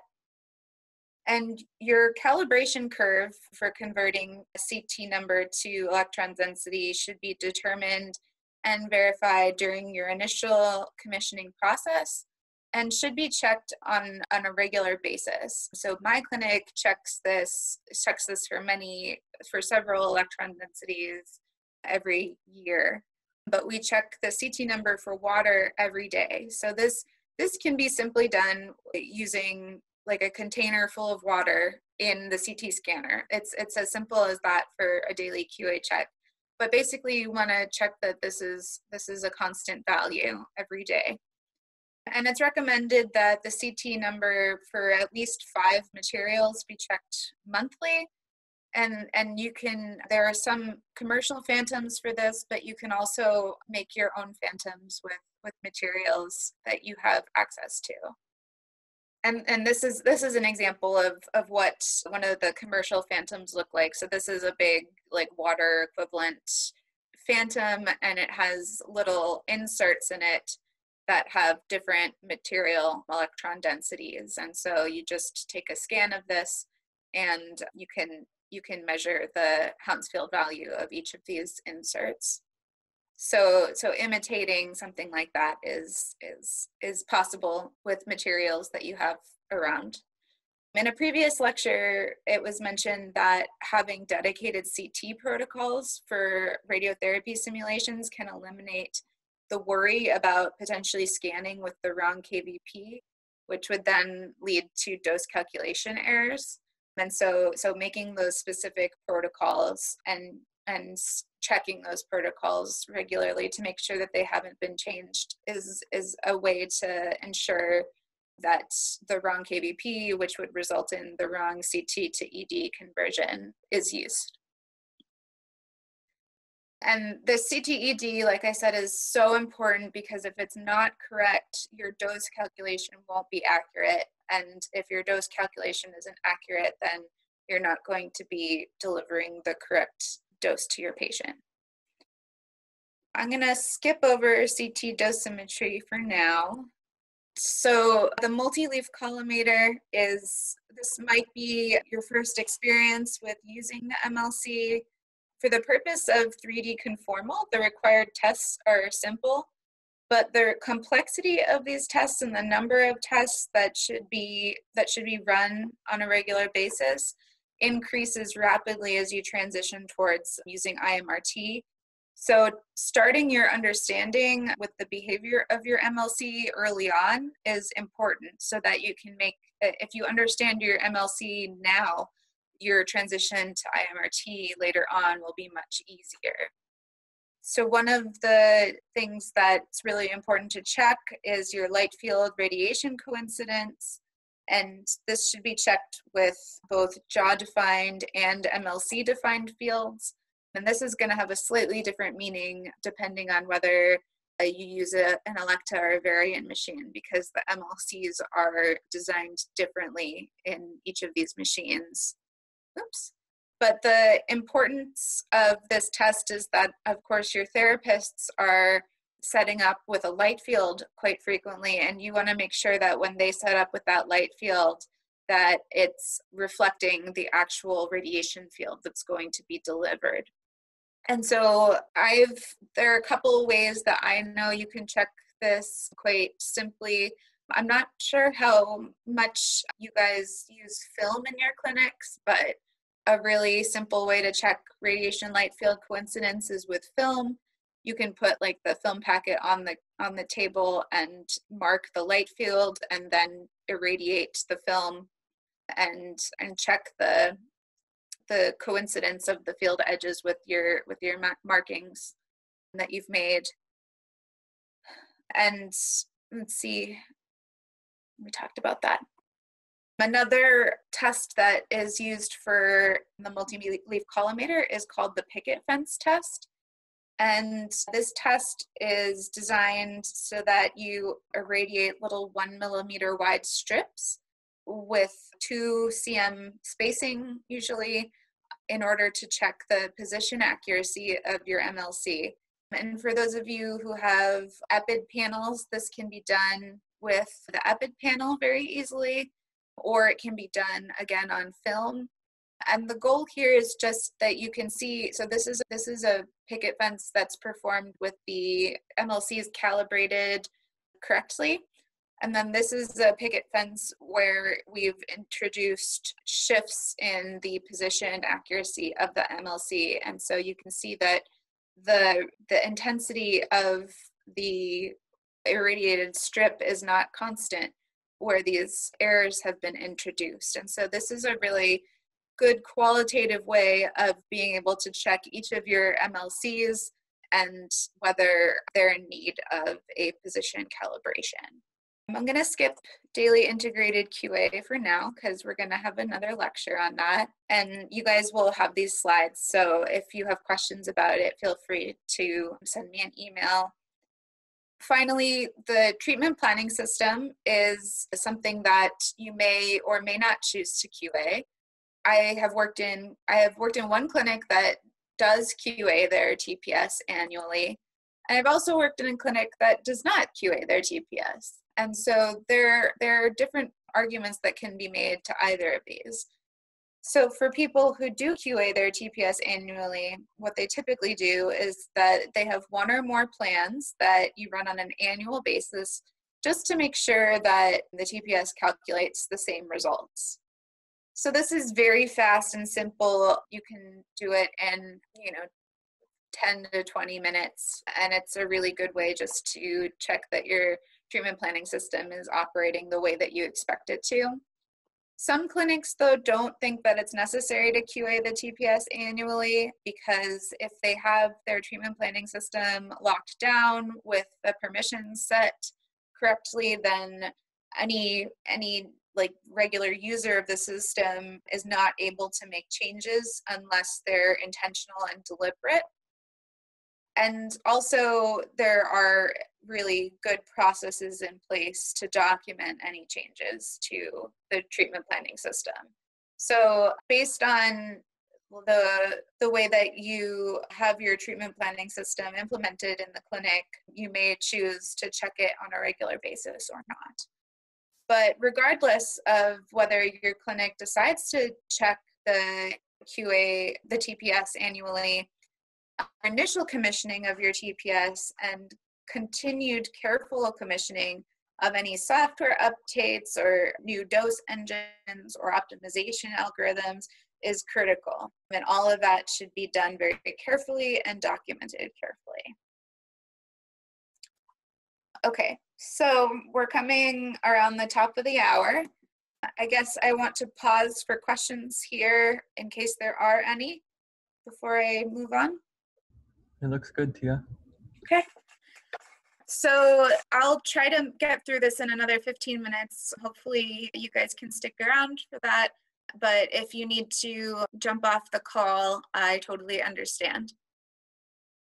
So information flow in radiotherapy is a complex process, and you must ensure that the transmission of information is accurate. And this requires careful and complete documentation of QA.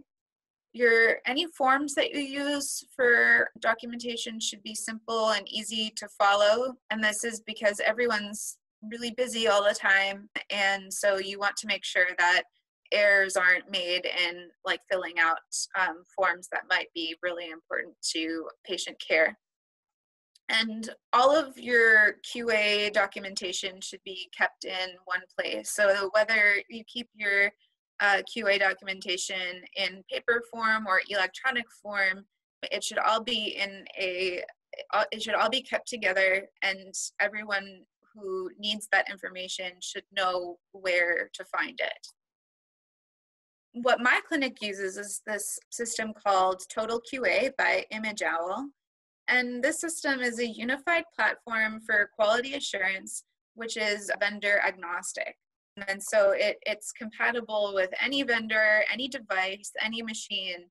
So that's really nice because you don't have to keep your QA information in like different softwares. It can all be imported into this Total QA or TQA system, so that it can be analyzed by anyone who has a Total QA account.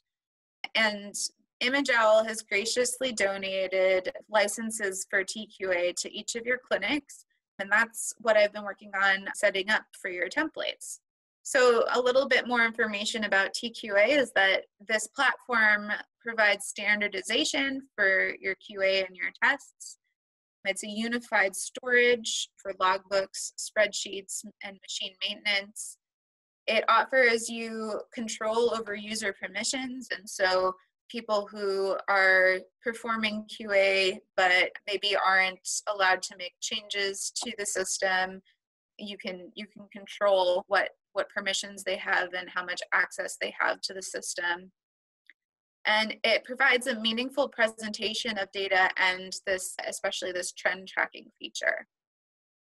It allows for manual entry of data or even device integration. So if you do have a device like the Daily QA3, you can set up the TQA system so that with a single button click, it just imports all of the data that's been collected by that system and stores it for you in the TQA system, which is really nice. And especially nice is that it doesn't require any dedicated hardware or IT support. All of the updates to the platform are pushed automatically, and it doesn't require any maintenance on your part as the clinic. And you can learn more about TQA and ImageOwl at their website. And I'm going to give a quick overview of the platform and then show you what I've been working on setting up so that you can see what you will have access to. So when you log into TQA, what you'll see is a list of your clinics. So this is our clinic here, and each of our machines. So we have our 2 TrueBeam machines, a Halcyon, a Clinac, and then our 2 CT scanners. And under each of these machines are all of the schedules that for QA that are available. And each of these schedules has a due date. So you can see daily QA is due tomorrow. And for this machine, the monthly QA is due in 5 days. So that can provide information on when you need to complete your QA. So clicking on one of these schedules will open up a template. So this is the monthly dosimetry template, and it provides different fields for entry of data measurements. And then it will automatically calculate the average of these measurements. And based on calibration factors that are set up in the system, it will also calculate your output and the deviation from the baseline that's set up. So that really, it basically is, if maybe you have a spreadsheet that does this right now, but this is all integrated into the system. And then on this side, you can see a list of all of the tests that are in this template. So you can click through these tests or scroll down. There's the review tab will allow you to see all of the recently completed QA tasks, as well as all of those tests that are in progress. And physicists who perform these tests or your QA assistants can leave comments if measurements are taken under special conditions. So in this case, the monthly outputs were taken twice because we got new electrometers. And so the QA was first performed with the new electrometer, and then it was performed a second time just to be able to cross-check the measurements of the 2 electrometers and make sure that the outputs were calculated the same. Or if you have a failing test, for example, the person who performed that test can write a note about what failed and if they notice any conditions about why it failed. So the person reviewing these tests can then go through and have a little bit more information. So if we then clicked on the report for this machine, it would open up the report and all the measurements that were made. Green dots indicate tests that passed. Black dots are just showing tests that don't have tolerances or action limits associated with them yet. And this gives a full summary of the information of all your measurements and then the calculated deviations. So another nice thing about TQA, and this might be beyond the level at which you wish to use it right now, but it also has all of these really nice built-in tests based on different phantoms that you might have. So for this example, this is a test that's called the Winston-Lutz test, and it basically checks the coincidence of mechanical isocenter and radiation isocenter. And it's used typically to verify this for SRS or SBRT treatments. And so all we need to do for this is that we take measurement, or we take images of this phantom once we've set it up, and all we have to do is import the images into the system, and the system automatically analyzes these images and outputs the measurement results. So this helps to really simplify a lot of tests that might otherwise require a lot of manual analysis or labor, and makes these things go a lot faster. Here's another example of a built-in imaging test for the picket fence that we talked about a little earlier. So I mentioned that a picket fence can be done and be a really nice way to qualitatively observe whether your MLCs are functioning correctly. Because this is now a digital test in this system, you can actually get quantitative data about your MLC positions and be able to track this data over time and see whether any of the MLCs need either replaced or calibrated. So I also mentioned that I like to cross-check the daily QA data with the monthly QA data. And so this is where I think TQA really shines, is your ability to look at trends over the full history of your machine as long as you've been keeping it in the system. So these are our daily QA measurements, and then these are our monthly QA measurements. And what we can observe here is that there's actually a lot of data that's kind of embedded, or a lot of information that's embedded in this data that you can actually observe. So this is where I really see the value of trend tracking. So what happened here is that on September 23rd of 2019, this machine needed an ion chamber replacement. And that's, we can see like a large downspike. This is where the ion chamber was replaced. And on this day, we performed a TG51 and we brought the machine back to its baseline. And then we validated that measurement with the daily QA device. And once you replace an ion chamber, you expect that that chamber is going to drift for a while as the burn-in effect takes place. And so we can see this as a very clear change in slope of the daily output measurements. So here it was much more stable, and then it started to rapidly drift over time as the burn-in effect took place. And so this occurred such that outputs needed to be adjusted twice. And so we knew that the output was drifting over time based on the daily QA measurement. And so when we hit our action level here in the monthly, we knew that an output adjustment was appropriate at these two occurrences. So then in June of 2020, we did an annual QA. We performed TG51 and we brought the machine energy, all of the machine energies back to baseline to within less than 0.5%. And so now our outputs are laying on top of each other much better. And now that the machine is, or that the ion chamber is about a year old, we can actually see that the chamber drift has started to level off. And so now it's mostly left burned in at this point, and you can actually observe that in the daily output data. So that's what I think is really cool about this system. Skip that. So let's take a quick look at the templates that I set up for you guys. So when I'm going to start pushing out invitations to you to start using the software, and when you log in, I've already set up all of the machine information for the clinics that have sent me specific machine information. And you can see for each of these clinics, there's a QA schedule attached to each LINAC for monthly QA. And if we click on one of these schedules, we can open up the template.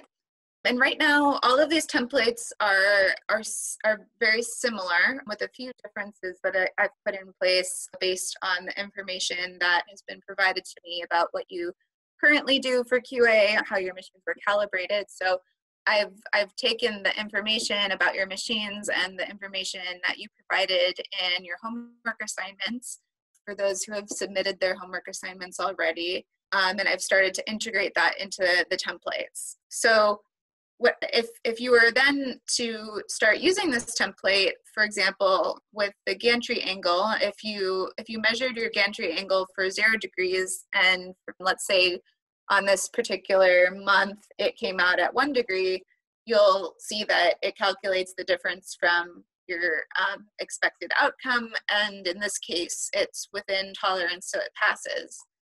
If, however, it was 2 degrees off, now you'll see that the block turns red, so that indicates that the test has failed because the measurement is out of tolerance.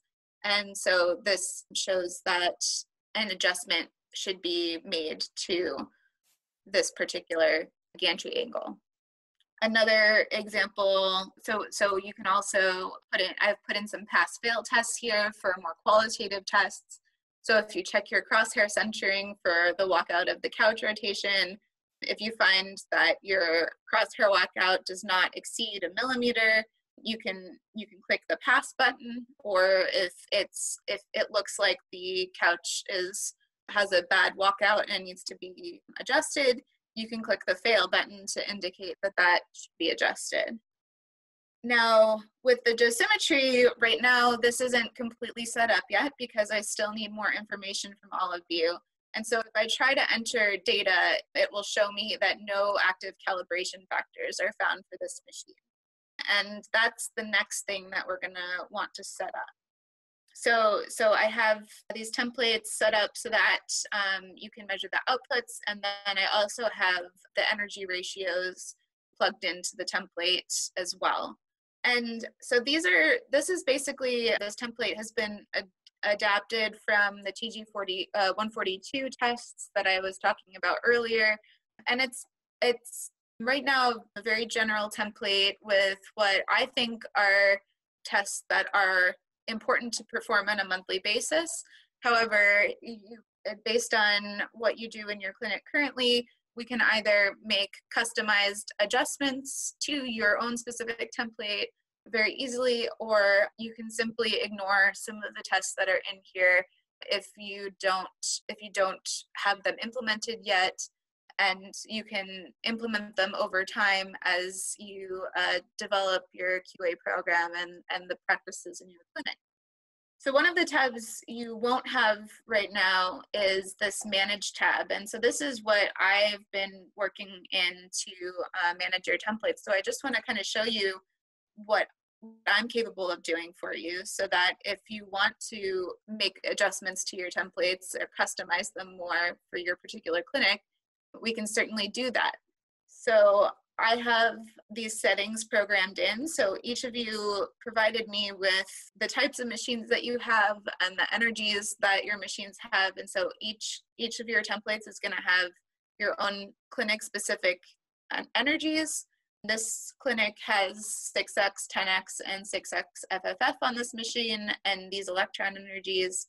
And so the test will be customized to those.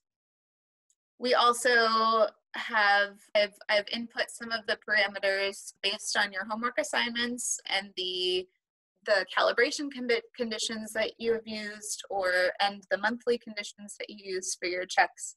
And so your templates will be customized based on that information as well.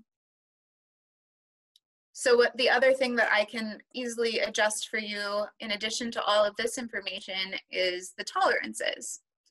And so we can go in here and we can look at what I've set up for tolerances. And so here I've set up that your tolerance limit for the gantry angle is 1.5 degrees from the absolute value of the test. So at 0 degrees, we have plus or minus 1.5. And then your action limit, the point at which you should make an adjustment to the machine, is at 1.99.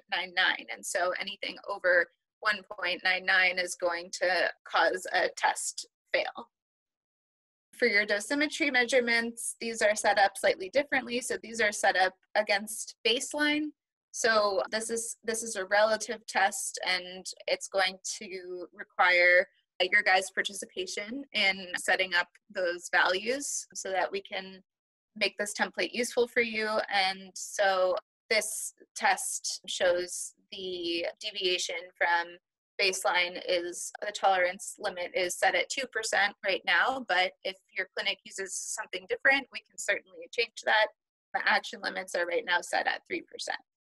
So all of this is very customizable, so that's really easy. The other thing that I asked from you was your measurement devices. So what TQA does is it also stores information about all the devices that you use for measurements. So in this clinic, they have a farmer chamber, and that farmer chamber information I stored in here. So it has some basic information about the chamber and about some of the values of that chamber. And we can also have calibration factors for the chamber. So if you have a calibrated chamber, we can input this information directly. But the other thing that we can do, and the next thing that we'll need to do in order to finalize these templates for your clinic, is set up the machine-specific calibration.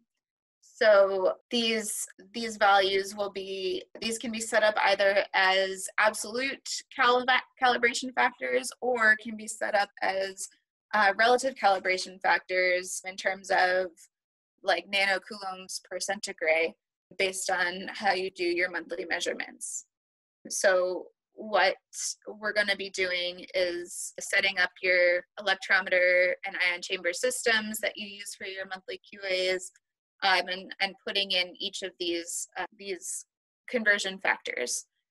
And that will either, if you have like spreadsheet information, that will be really easy, and I'll just send you in your next homework assignment, I'll either ask you to provide these factors directly to me or to measure them so that we can set them up for you. And then you'll be able to start using this template, and hopefully we'll find that it really helps to improve how your QA is performed in your clinic and your ability to make decisions about what sorts of tests are and what frequency of those tests is required. So like I mentioned, the next steps are to be that we want to finish configuring each of your devices.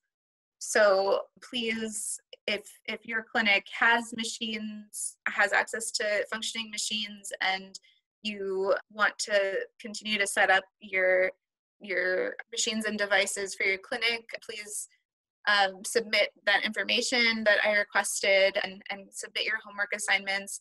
And for those of you who don't have machines yet, don't worry, you can contact me at any time in the future, and we can definitely get one of these templates going for you. So please be in contact. And then the next step will be to update all of the calibration factors for your machines and device measurements, your device calibrations. And finally will be to actually make the measurements in order to check that we've set up the template correctly for you and your clinic. And so this will happen in another homework assignment. So if you haven't yet sent me the information for your first homework assignment, please do so whenever you have time. And then within another week or so, I will put together another homework assignment that I'll send out to you. And for that one, I'll give you more time to complete it because it will be a little bit more involved. So in conclusion, your machines should be QA'd at different levels on a daily, monthly, annual basis.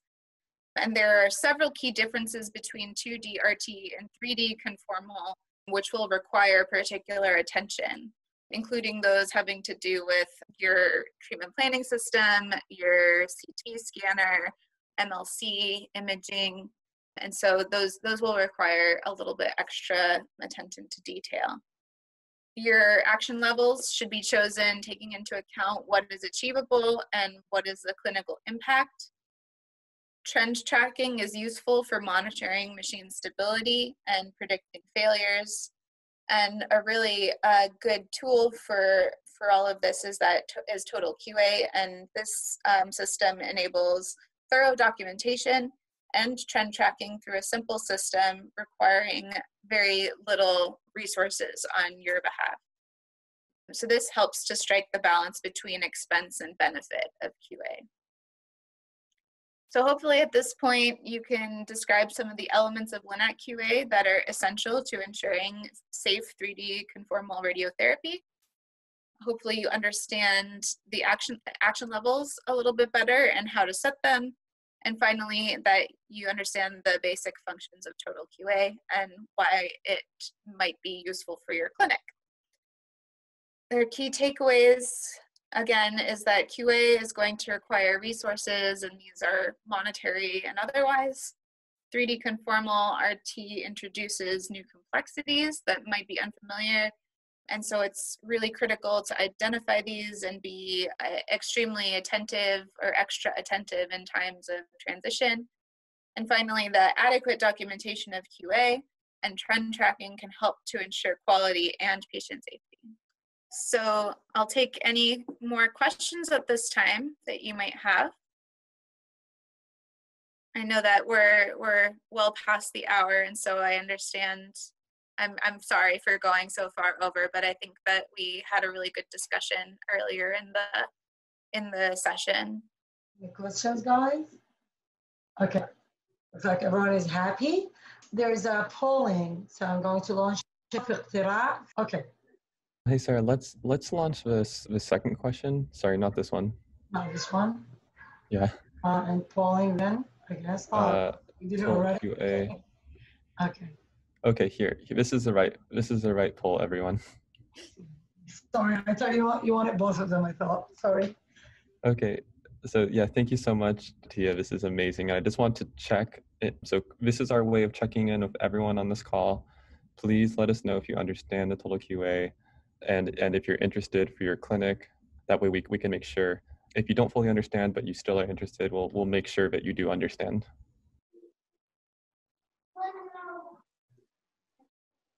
All right, thank you so much, everyone. I really appreciate you spending an extra half hour today to stick around for the end of this lecture.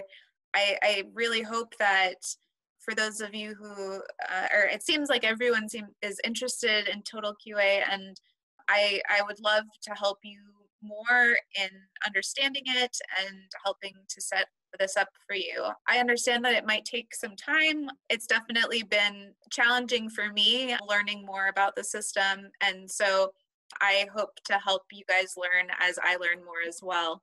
And I really think that you'll find it useful and helpful and hopefully really easy to use as well. So I really look forward to implementing this with you guys in your clinics over time. So I think that we can end today's lecture if that's okay with everyone. Thank you very much, Tia. Appreciate it. All right, great. I would just have a mechanical or a front pointer. I thought these typically come automatically in the machine. Engineer, maybe you can check with them, ask for one. Because typically that's how you know that your indicator is accurate. Because okay, perfect. Well, thank you, everyone. I think this was a great session. Thank you very much, Tia. And you all enjoy your evening. Thank you. Bye-bye.